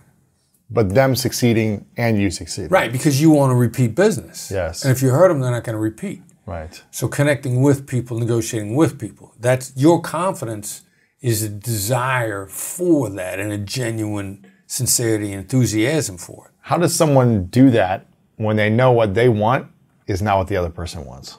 Well, and that's only if it's short term. Gotcha. And then if it really gets at the risk of that, you make what you want the path to what they want. Like, I love seeing a Black Swan method showing up in the real world. So, of course, somebody sends me a clip from Shark Tank. And Kevin O'Leary got Black Swanned. Okay, tell me. So one of our go-to lines when somebody's giving you an unacceptable offer or something you can't deal with or something very difficult for you. I used to say to kidnappers, how are we supposed to pay if we don't know the hostage is alive? They want to get paid, I got to know the hostage is alive. How are we supposed to pay you if we don't know you're going to let them go? They want to get paid, I want to get the hostage out. I'm making my goals their sequence. So how am I supposed to do that as some form of how is a great leveling the playing field question when someone's coming at you hard. So what happened with Kevin? Kevin O'Leary did classic, all right, so this is my offer, take it or leave it, no discussion, yes or no, you got to answer me right away. This is what I want, can't talk to anybody else. And the guy looks at him and says, how am I supposed to do that? And then he says, how am I supposed to agree to those terms and pay you back your money? Now, O'Leary, initially this started with O'Leary basically saying like, yes or no, right, or get out of my face. You got 5 seconds, make a decision, I'm out. Or I'm out. Instead, they hit him with a couple of how questions and then there's a sequencing. O'Leary wants his money back. So how am I supposed to do that and protect your investment? And so suddenly now, all of a sudden, now he's not angry, but now he's back on his heels. He's trying to think. You see him thinking. And at that point in time, since they've created so much space in a negotiation, now Barbara Corcoran jumps in. Right, now there's some time. That some people are listening. 10-second window, there's a, And a better deal is opening. And Kevin looks at her and says, hey, are you in? Are you out? I thought you were out. And so then, but now he's engaged in a full-on negotiation. It's a back and forth exchange, and these guys are still hitting him with, like, how are we supposed to protect your investment and give you those kind of terms? And then finally, they get a great deal teased out that O'Leary is still not ready to jump on, and Barbara says, you know what, I'll take that deal. And she jumps in and she gets it. Wow. So great negotiation is about succeeding with people and creating the opportunity for good things to happen. Because until they did that, Barbara Corcoran was out. But they created some space, they asked some legitimate questions, and suddenly Barbara says, there's a great deal in front of me, I'm going to jump back in. Right. What would you say is the most important word to use in any negotiation? Wow. Not use, but come to grips with. No. The word no. No is a great word to hear. If you're trying to make the negotiation? When I'm trying to make the negotiation. Because Empathy is about what it is for the other side, not what it is for you. It's not about you. So when you say no, you feel safe. I'm protecting myself. I'm guarding my deal or whatever the side of that I have. I'm not giving in to something I don't want. Right. And as soon as you do that, you're more willing to explore options. Okay, no for this, but maybe what about this, or this? Right, right. Or I may say, look, does this look like a bad idea? And you might say, no, it doesn't look like a bad idea, but I need these things, which you, having felt safe, will now tell me honestly, because you don't feel obligated. If I'd have said, does this look like a good deal to you? You might say, yes, it looks like a good deal, but, the erasing word, I need these things. But you're afraid if you had said yes in the first place, you're now on the hook. So you're not going to be as honest with me about those things. So coming to grips with what yes and no really means is one of the major first turning points in anybody's negotiation journey as a great negotiator. Say that one more time. Coming to grips with what yes and no really mean is the first major turning point in anybody's negotiation journey. Because you think yes is success, and it's not. And you think no is failure, and it's not. Why is yes not a success? Yes, at best, is aspiration only. You know, the phrase hope is not a strategy. Yes is hope alone. Hope is inadequate alone. And at best, it's an aspiration. Most commonly, it's counterfeit. It's fake. It's a fake yes. So if someone says, hey, I want to do this deal with you, and you say, yeah, I'm open to that, or yeah, that works for me, you're saying it's not 100% until the deal terms are laid out over paper and people are going back and forth, or what do you mean? Well, about 80% of the time, I want to know what your deal terms are so I can shop them. Ooh. And if I've said yes, you're going to lay those terms out to me. And now I'm free to shop them and start playing you off somebody else. Interesting. And that is such a problem in the business world. Recognize that a lot of salespeople are now taught to say, are we the vendor of choice? Well, you're going for yes there. Now, if you're being played, nobody's ever, if they're playing you, they're not going to tell you the truth. No, yeah. They say, yeah. They're not going to say, well, thank God you asked, because as a matter of fact, you're not. We're just pumping you for information. Right. We want free consulting. Yeah. Like, nobody's ever going to say that. If they were already lying to you, they're going to lie to you about that question too. And so the seduction of yes, because we love to hear it. Like, yes, the heavens part, the angels sing, the sun shines. And that is such a seduction that people exploit us regularly by telling us yes. Yeah, it's interesting. So when you hear a no, or when someone hears a no, what is the first thing they should think in a negotiation? Well, it depends upon how the no came up. Like, in Never Split the Difference, we point out no could mean not yet. Or no is no to these circumstances, which doesn't eliminate other circumstances. Like, no could be I need time to think. Like, no is almost never rejection. If it's come up unexpectedly, it's really it's a signal that there's another path. Versus I got to quit and go home. No, it's failure. I'm horrified with no. And that ain't the case. So we intentionally try to get it all the time. Like if getting someone to say no as a result of a calibrated question is so powerful. You intentionally try to get people to say no. Intentionally try to get people to say no. That may be the only thing that some people learn. Because I get emails on LinkedIn all the time. Like, hey, I use the phrase, have you given up on this project? And my close rate is so exceeding everybody else that on my company, that I should come work for you and teach this. And my thought is like, I'm glad you're making a lot more money right now, but you're just scratching the surface. And you think, because you're comparing yourself to your peers who are in the middle of the bell curve, that if you just moved up the bell curve one notch, you now see all these people way behind you. You don't have any idea how much more upside you have. Right. Wow. What is when you hear a no, what do you think next? in a negotiation? Well, I always hear no's that I want to hear. You hear you set it up. Yeah. So is it asking for something so extreme first? Well, for example, there's a lot of stuff, let's say, about the particular deal that I know you don't know. Okay. I mean, Ronald Reagan says if you're explaining, you're losing. But I got to give you some information at some point in time, Right. which is explanation. So I'll say something like, all right, here's what I think you're up against. Here's what I think the challenges are that you face. Are you against me sharing some ideas with you? No. Right. Now, I've just teed up, you got no problem with that. Now, I can't, if I got 15 things I got to share with you, I probably only get away with 3. Mm-hmm. Because each one is a lot. It's good information. You got to absorb it. I got to let you think about it. We got to go in small doses. But I will always, we are CDA, call to action, call to next step. However we close out, we always close out with a no. You know, me, the Black Swan team, Really? everybody that we coach, always close out. Are you against doing this? Are you against me sharing some ideas? Does this look stupid to you?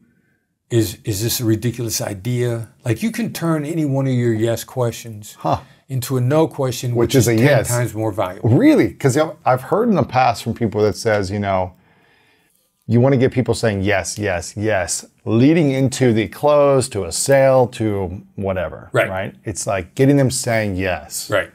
But I'm hearing you say, get them to say no. Right. Why is no more powerful than yes? I think that what you're referring to is called the yes momentum. And I think that has been so overused. Yeah. And not only overused, but it's also been, they've been flim-flammed, they've been bamboozled. They've been conned by that 2 or 3 times. They're yes battered. And then your problem is, They feel like it's a trick or something or some strategy. you're not a trickster, but you're engaging in the same methodology that the trickster used. Interesting. The African phrase, when you're bitten by a snake, you're afraid of ropes. Yeah. There are a lot of really legitimate people that are not trying to flim-flam somebody, but the flim-flam artists use that on them. The timeshare industry has a very bad reputation, and some of the timeshares are clearly very valuable because I know people that have them and love them. Simultaneously, there are a lot of people out there that are hustling and conning people, and there's a whole industry that we've coached some of these people on getting people out of timeshares because they got them on a yes momentum. Now they got a timeshare that's going to bankrupt them.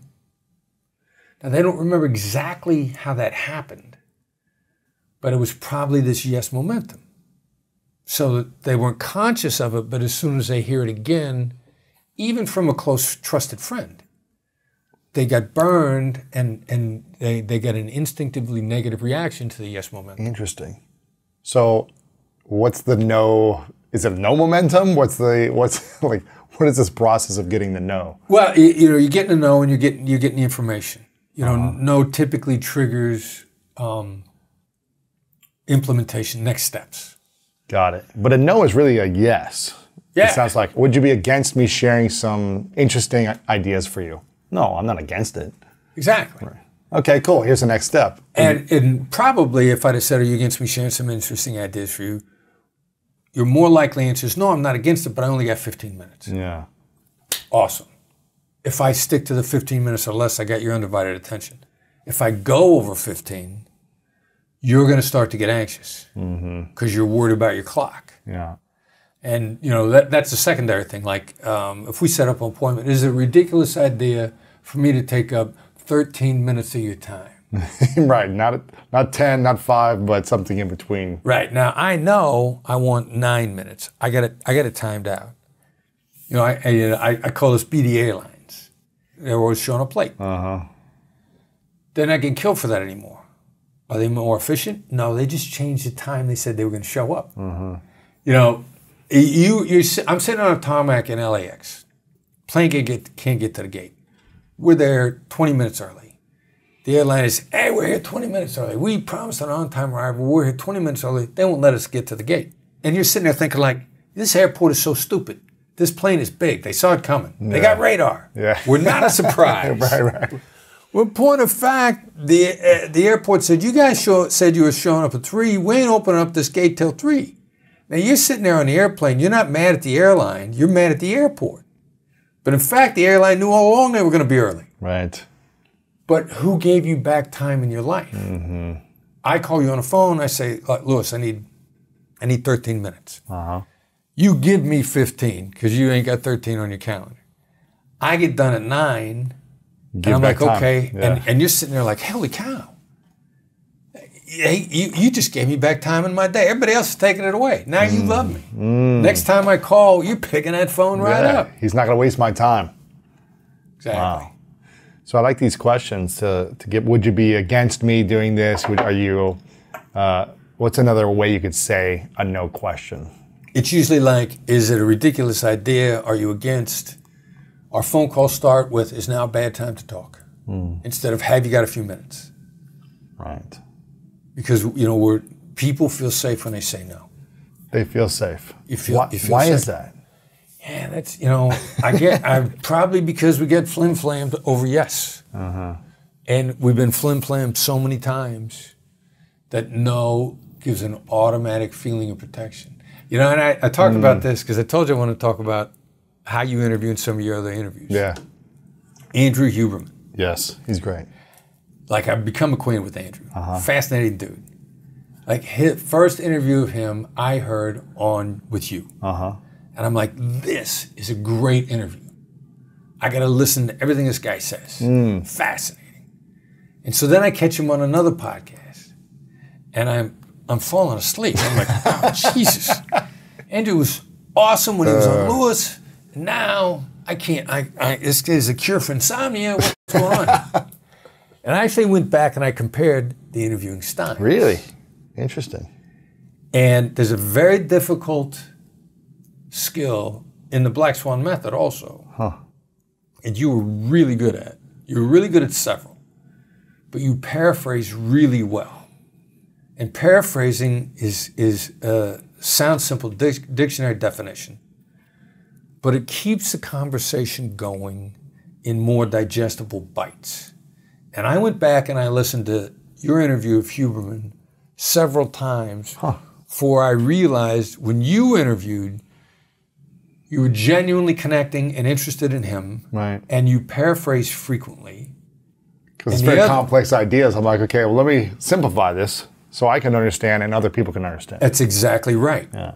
And it also helps you stay focused. Yeah. You're a much better listener if you're focused on doing that. Now, the other dude that's interviewing Andrew is trying to show Andrew how smart he is.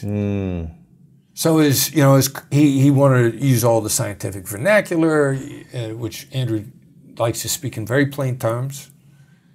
And he wanted to show how smart he was. And then consequently, I think Andrew was having trouble keeping up with the questions because they were so complicated. Yeah. The interviewer was trying to show off. Yeah. For the audience, I'm as smart as Andrew Huberman. You don't bother with that at all.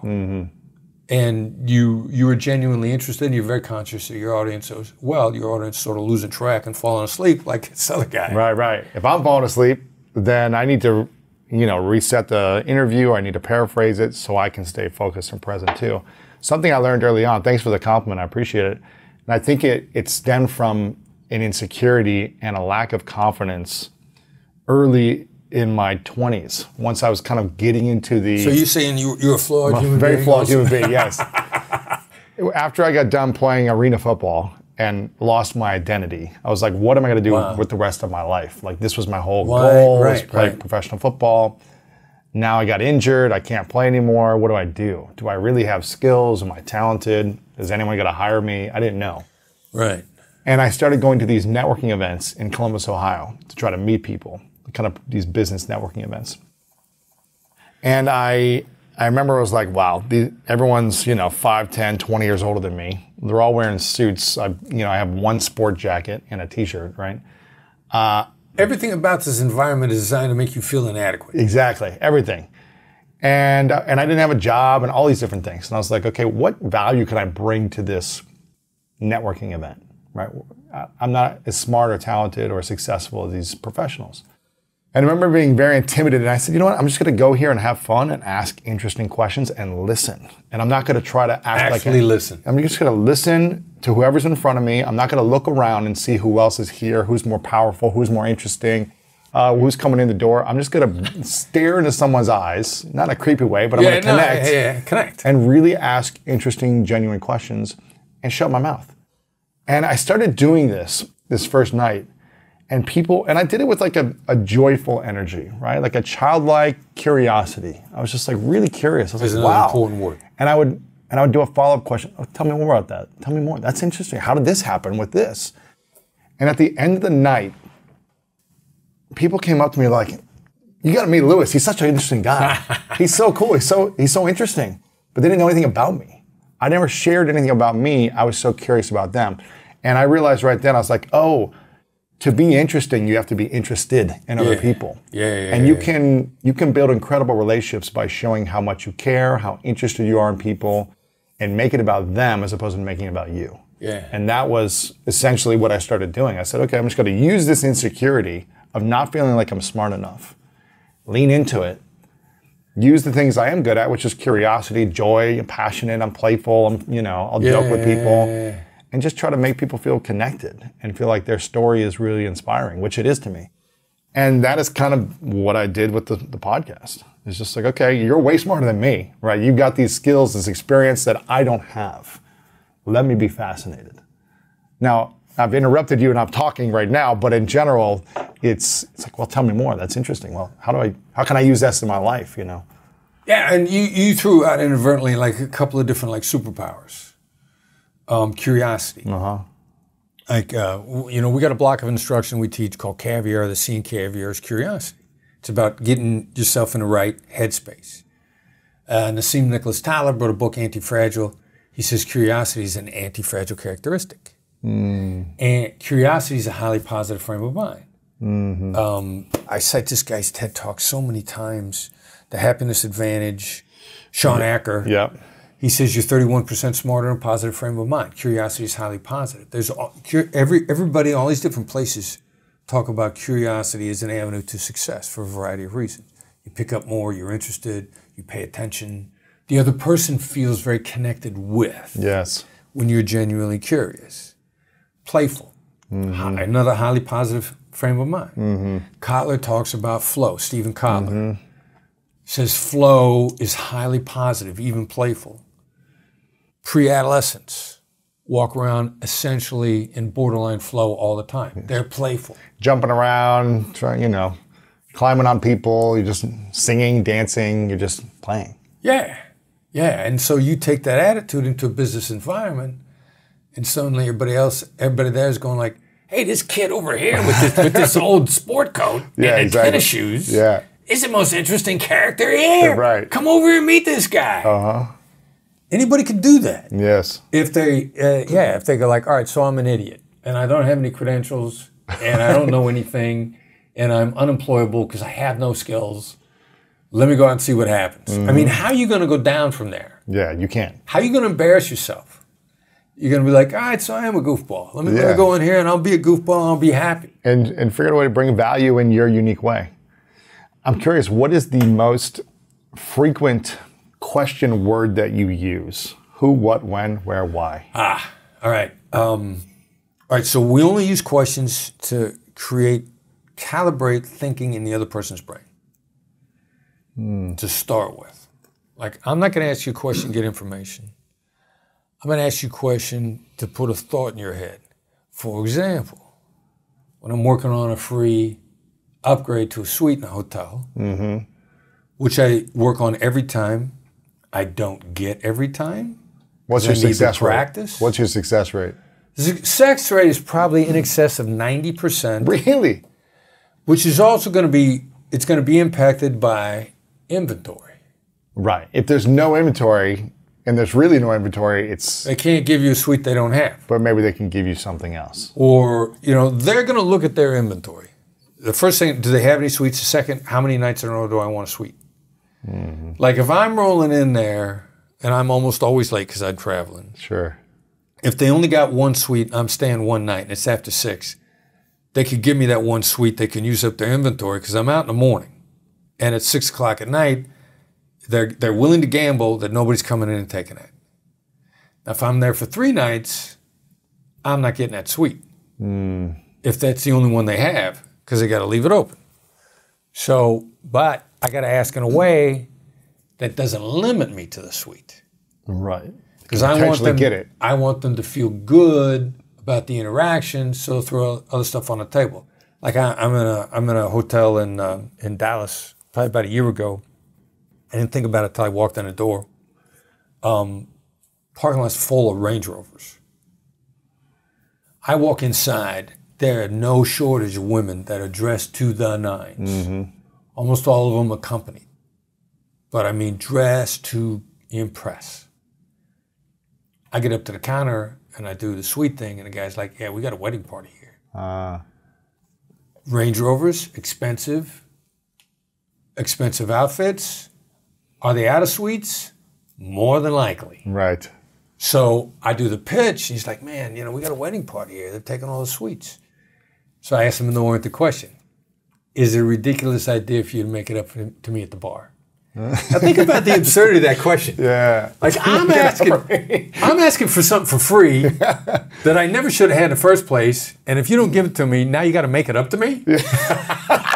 That's good. I like That's that. hysterical. That's great. And so the guy goes, no. As a matter of fact, and he comes around the counters and he gives me like 5-6 free drink tickets at the bar. And I'm like, That's pretty cool. I got to leave myself in a position to get other stuff. What's the go-to approach for anyone trying to get an upgrade? Well, so first of all, Or a car upgrade, hotel upgrade? It's not. You got to understand, since it's not about you, how do they see it? And so, and then like it's an emotional journey. And the journey is how it ends, not how it begins. The last impression is lasting impression.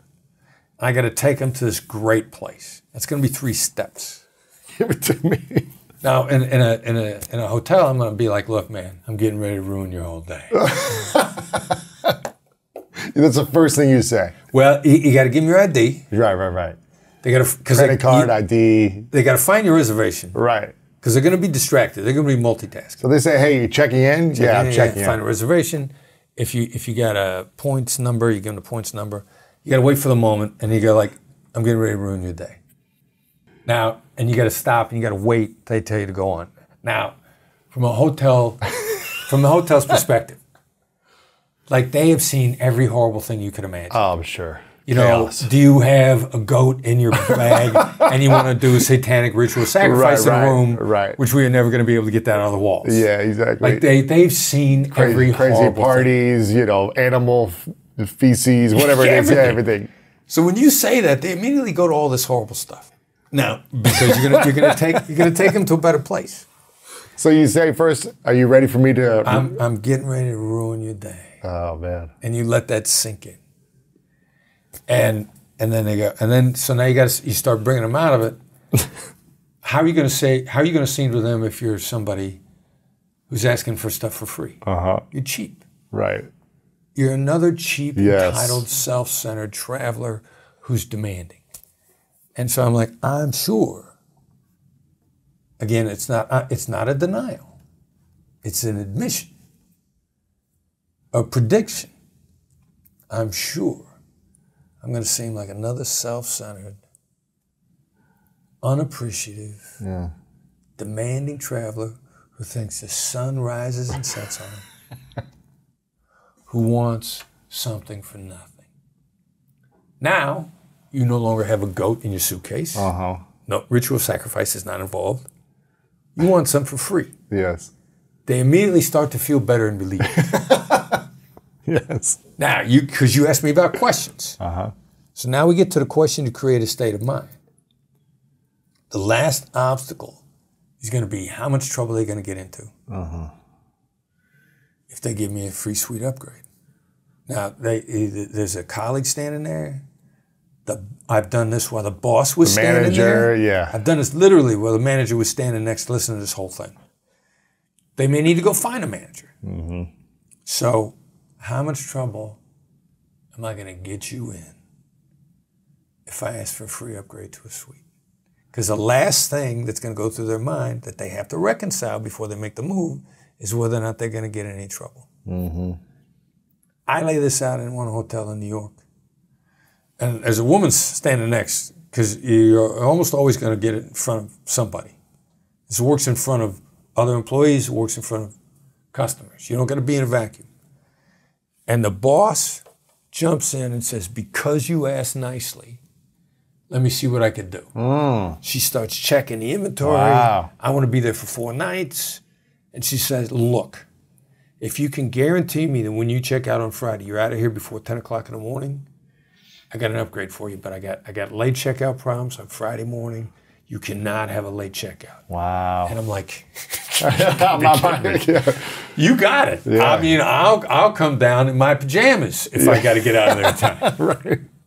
Wow. Okay, so the 3 steps is I'm getting ready to ruin your day. I'm getting Some ready to type of ruin your approach of Because what are you getting ready to do? You're getting ready to give them some negatives. yes. And the second one is acknowledging that you're coming across as another greedy, demanding customer that expects the world to open up for them and have something for free.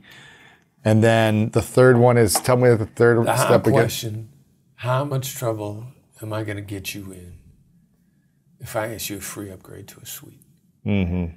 Now, and this emotional journey, and really, the point is always leaving people better than you found them. And, they've been through a lot. Like, they want to help you. If they would love to help you, the first thing is, do you appreciate what it is for them? Like this poor schmuck behind the counter, he's getting yelled at by everybody. Everyone. And everybody's going for a free upgrade. And, I had a friend of mine who had this really entertaining one, but the success rate was really low. He's telling me, he says, you mean to tell me if the President of the United States wasn't coming in here tonight, you wouldn't have a suite? And the clerk says, of course we would. So, well, President ain't coming, give it to me. Right. That's really entertaining. But it left the guy resentful. Like one hotel I'm in, where I get the upgrade for several nights, an hour after I check into the room, my plans change dramatically. I got to check out the following morning. I'm not staying 2 nights. Now, by and large, they are completely entitled, based on the terms of the contract, to charge me for the second night. Right. I've agreed to that. I go down the next morning and I said, look, I am so sorry. This is my problem. This is not your problem. Because it was my problem. And if I asked to check out without getting charged, their first reaction was like, look, dude, that's your problem. Bad planning on your part is not constitute an emergency for me. Yeah, we're a business. We got stuff to do too. You screwed up. Why should we pay? So that's what they're going to think. So they're going to think it's my problem. So I've left them with a really positive residue from the day before because they felt great about helping me out. And I said, look, I'm sorry, it's my problem. I go, no, what is it? What is it? What is it? I go, my plans have changed. I got to check out. I got to go home. And I'm like, oh, no worries. We'll get you out of here. What can we do? I mean, leaving, because even after the deal, you always need some sort of collaboration from somebody. You're going to need something. It doesn't matter what it is. And even if you don't need something, you want them to feel like they helped you, they felt good about helping you. Right. The hotel staff, they realized that you could give them a great social media review as a result, which is going to be really good for their business. They don't want to get clobbered over the head. They don't want to say, well, I'm an influencer, and if you give me a free upgrade, I will broadcast it to all of my 75 followers on Instagram that this is a great hotel. Like everybody thinks they're an influencer. Yeah. Well, they want that. They just don't want to get clubbed with it.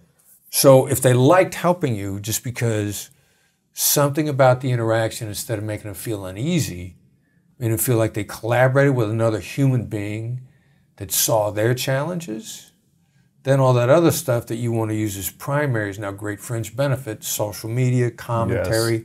I'm going to put a video on my Instagram about how cool the room is, or how great the view is, or I'm in downtown Detroit and how revitalized downtown Detroit is. And this phenomenal hotel suite that I'm in, that I'm like, I'll move in here. This is so nice. So I'll put that out there. But I don't want to use it against them. I don't want to leverage it against them. I want them to feel like I did it because I wanted to, and because it was mutual gain. Yeah. It's like anything. You could take something that's meant to be positive and twist it. But I'll tell you this: when you come from a genuine place, People feel it. They feel it. When you are doing it with the goal to manipulate people, people feel that too.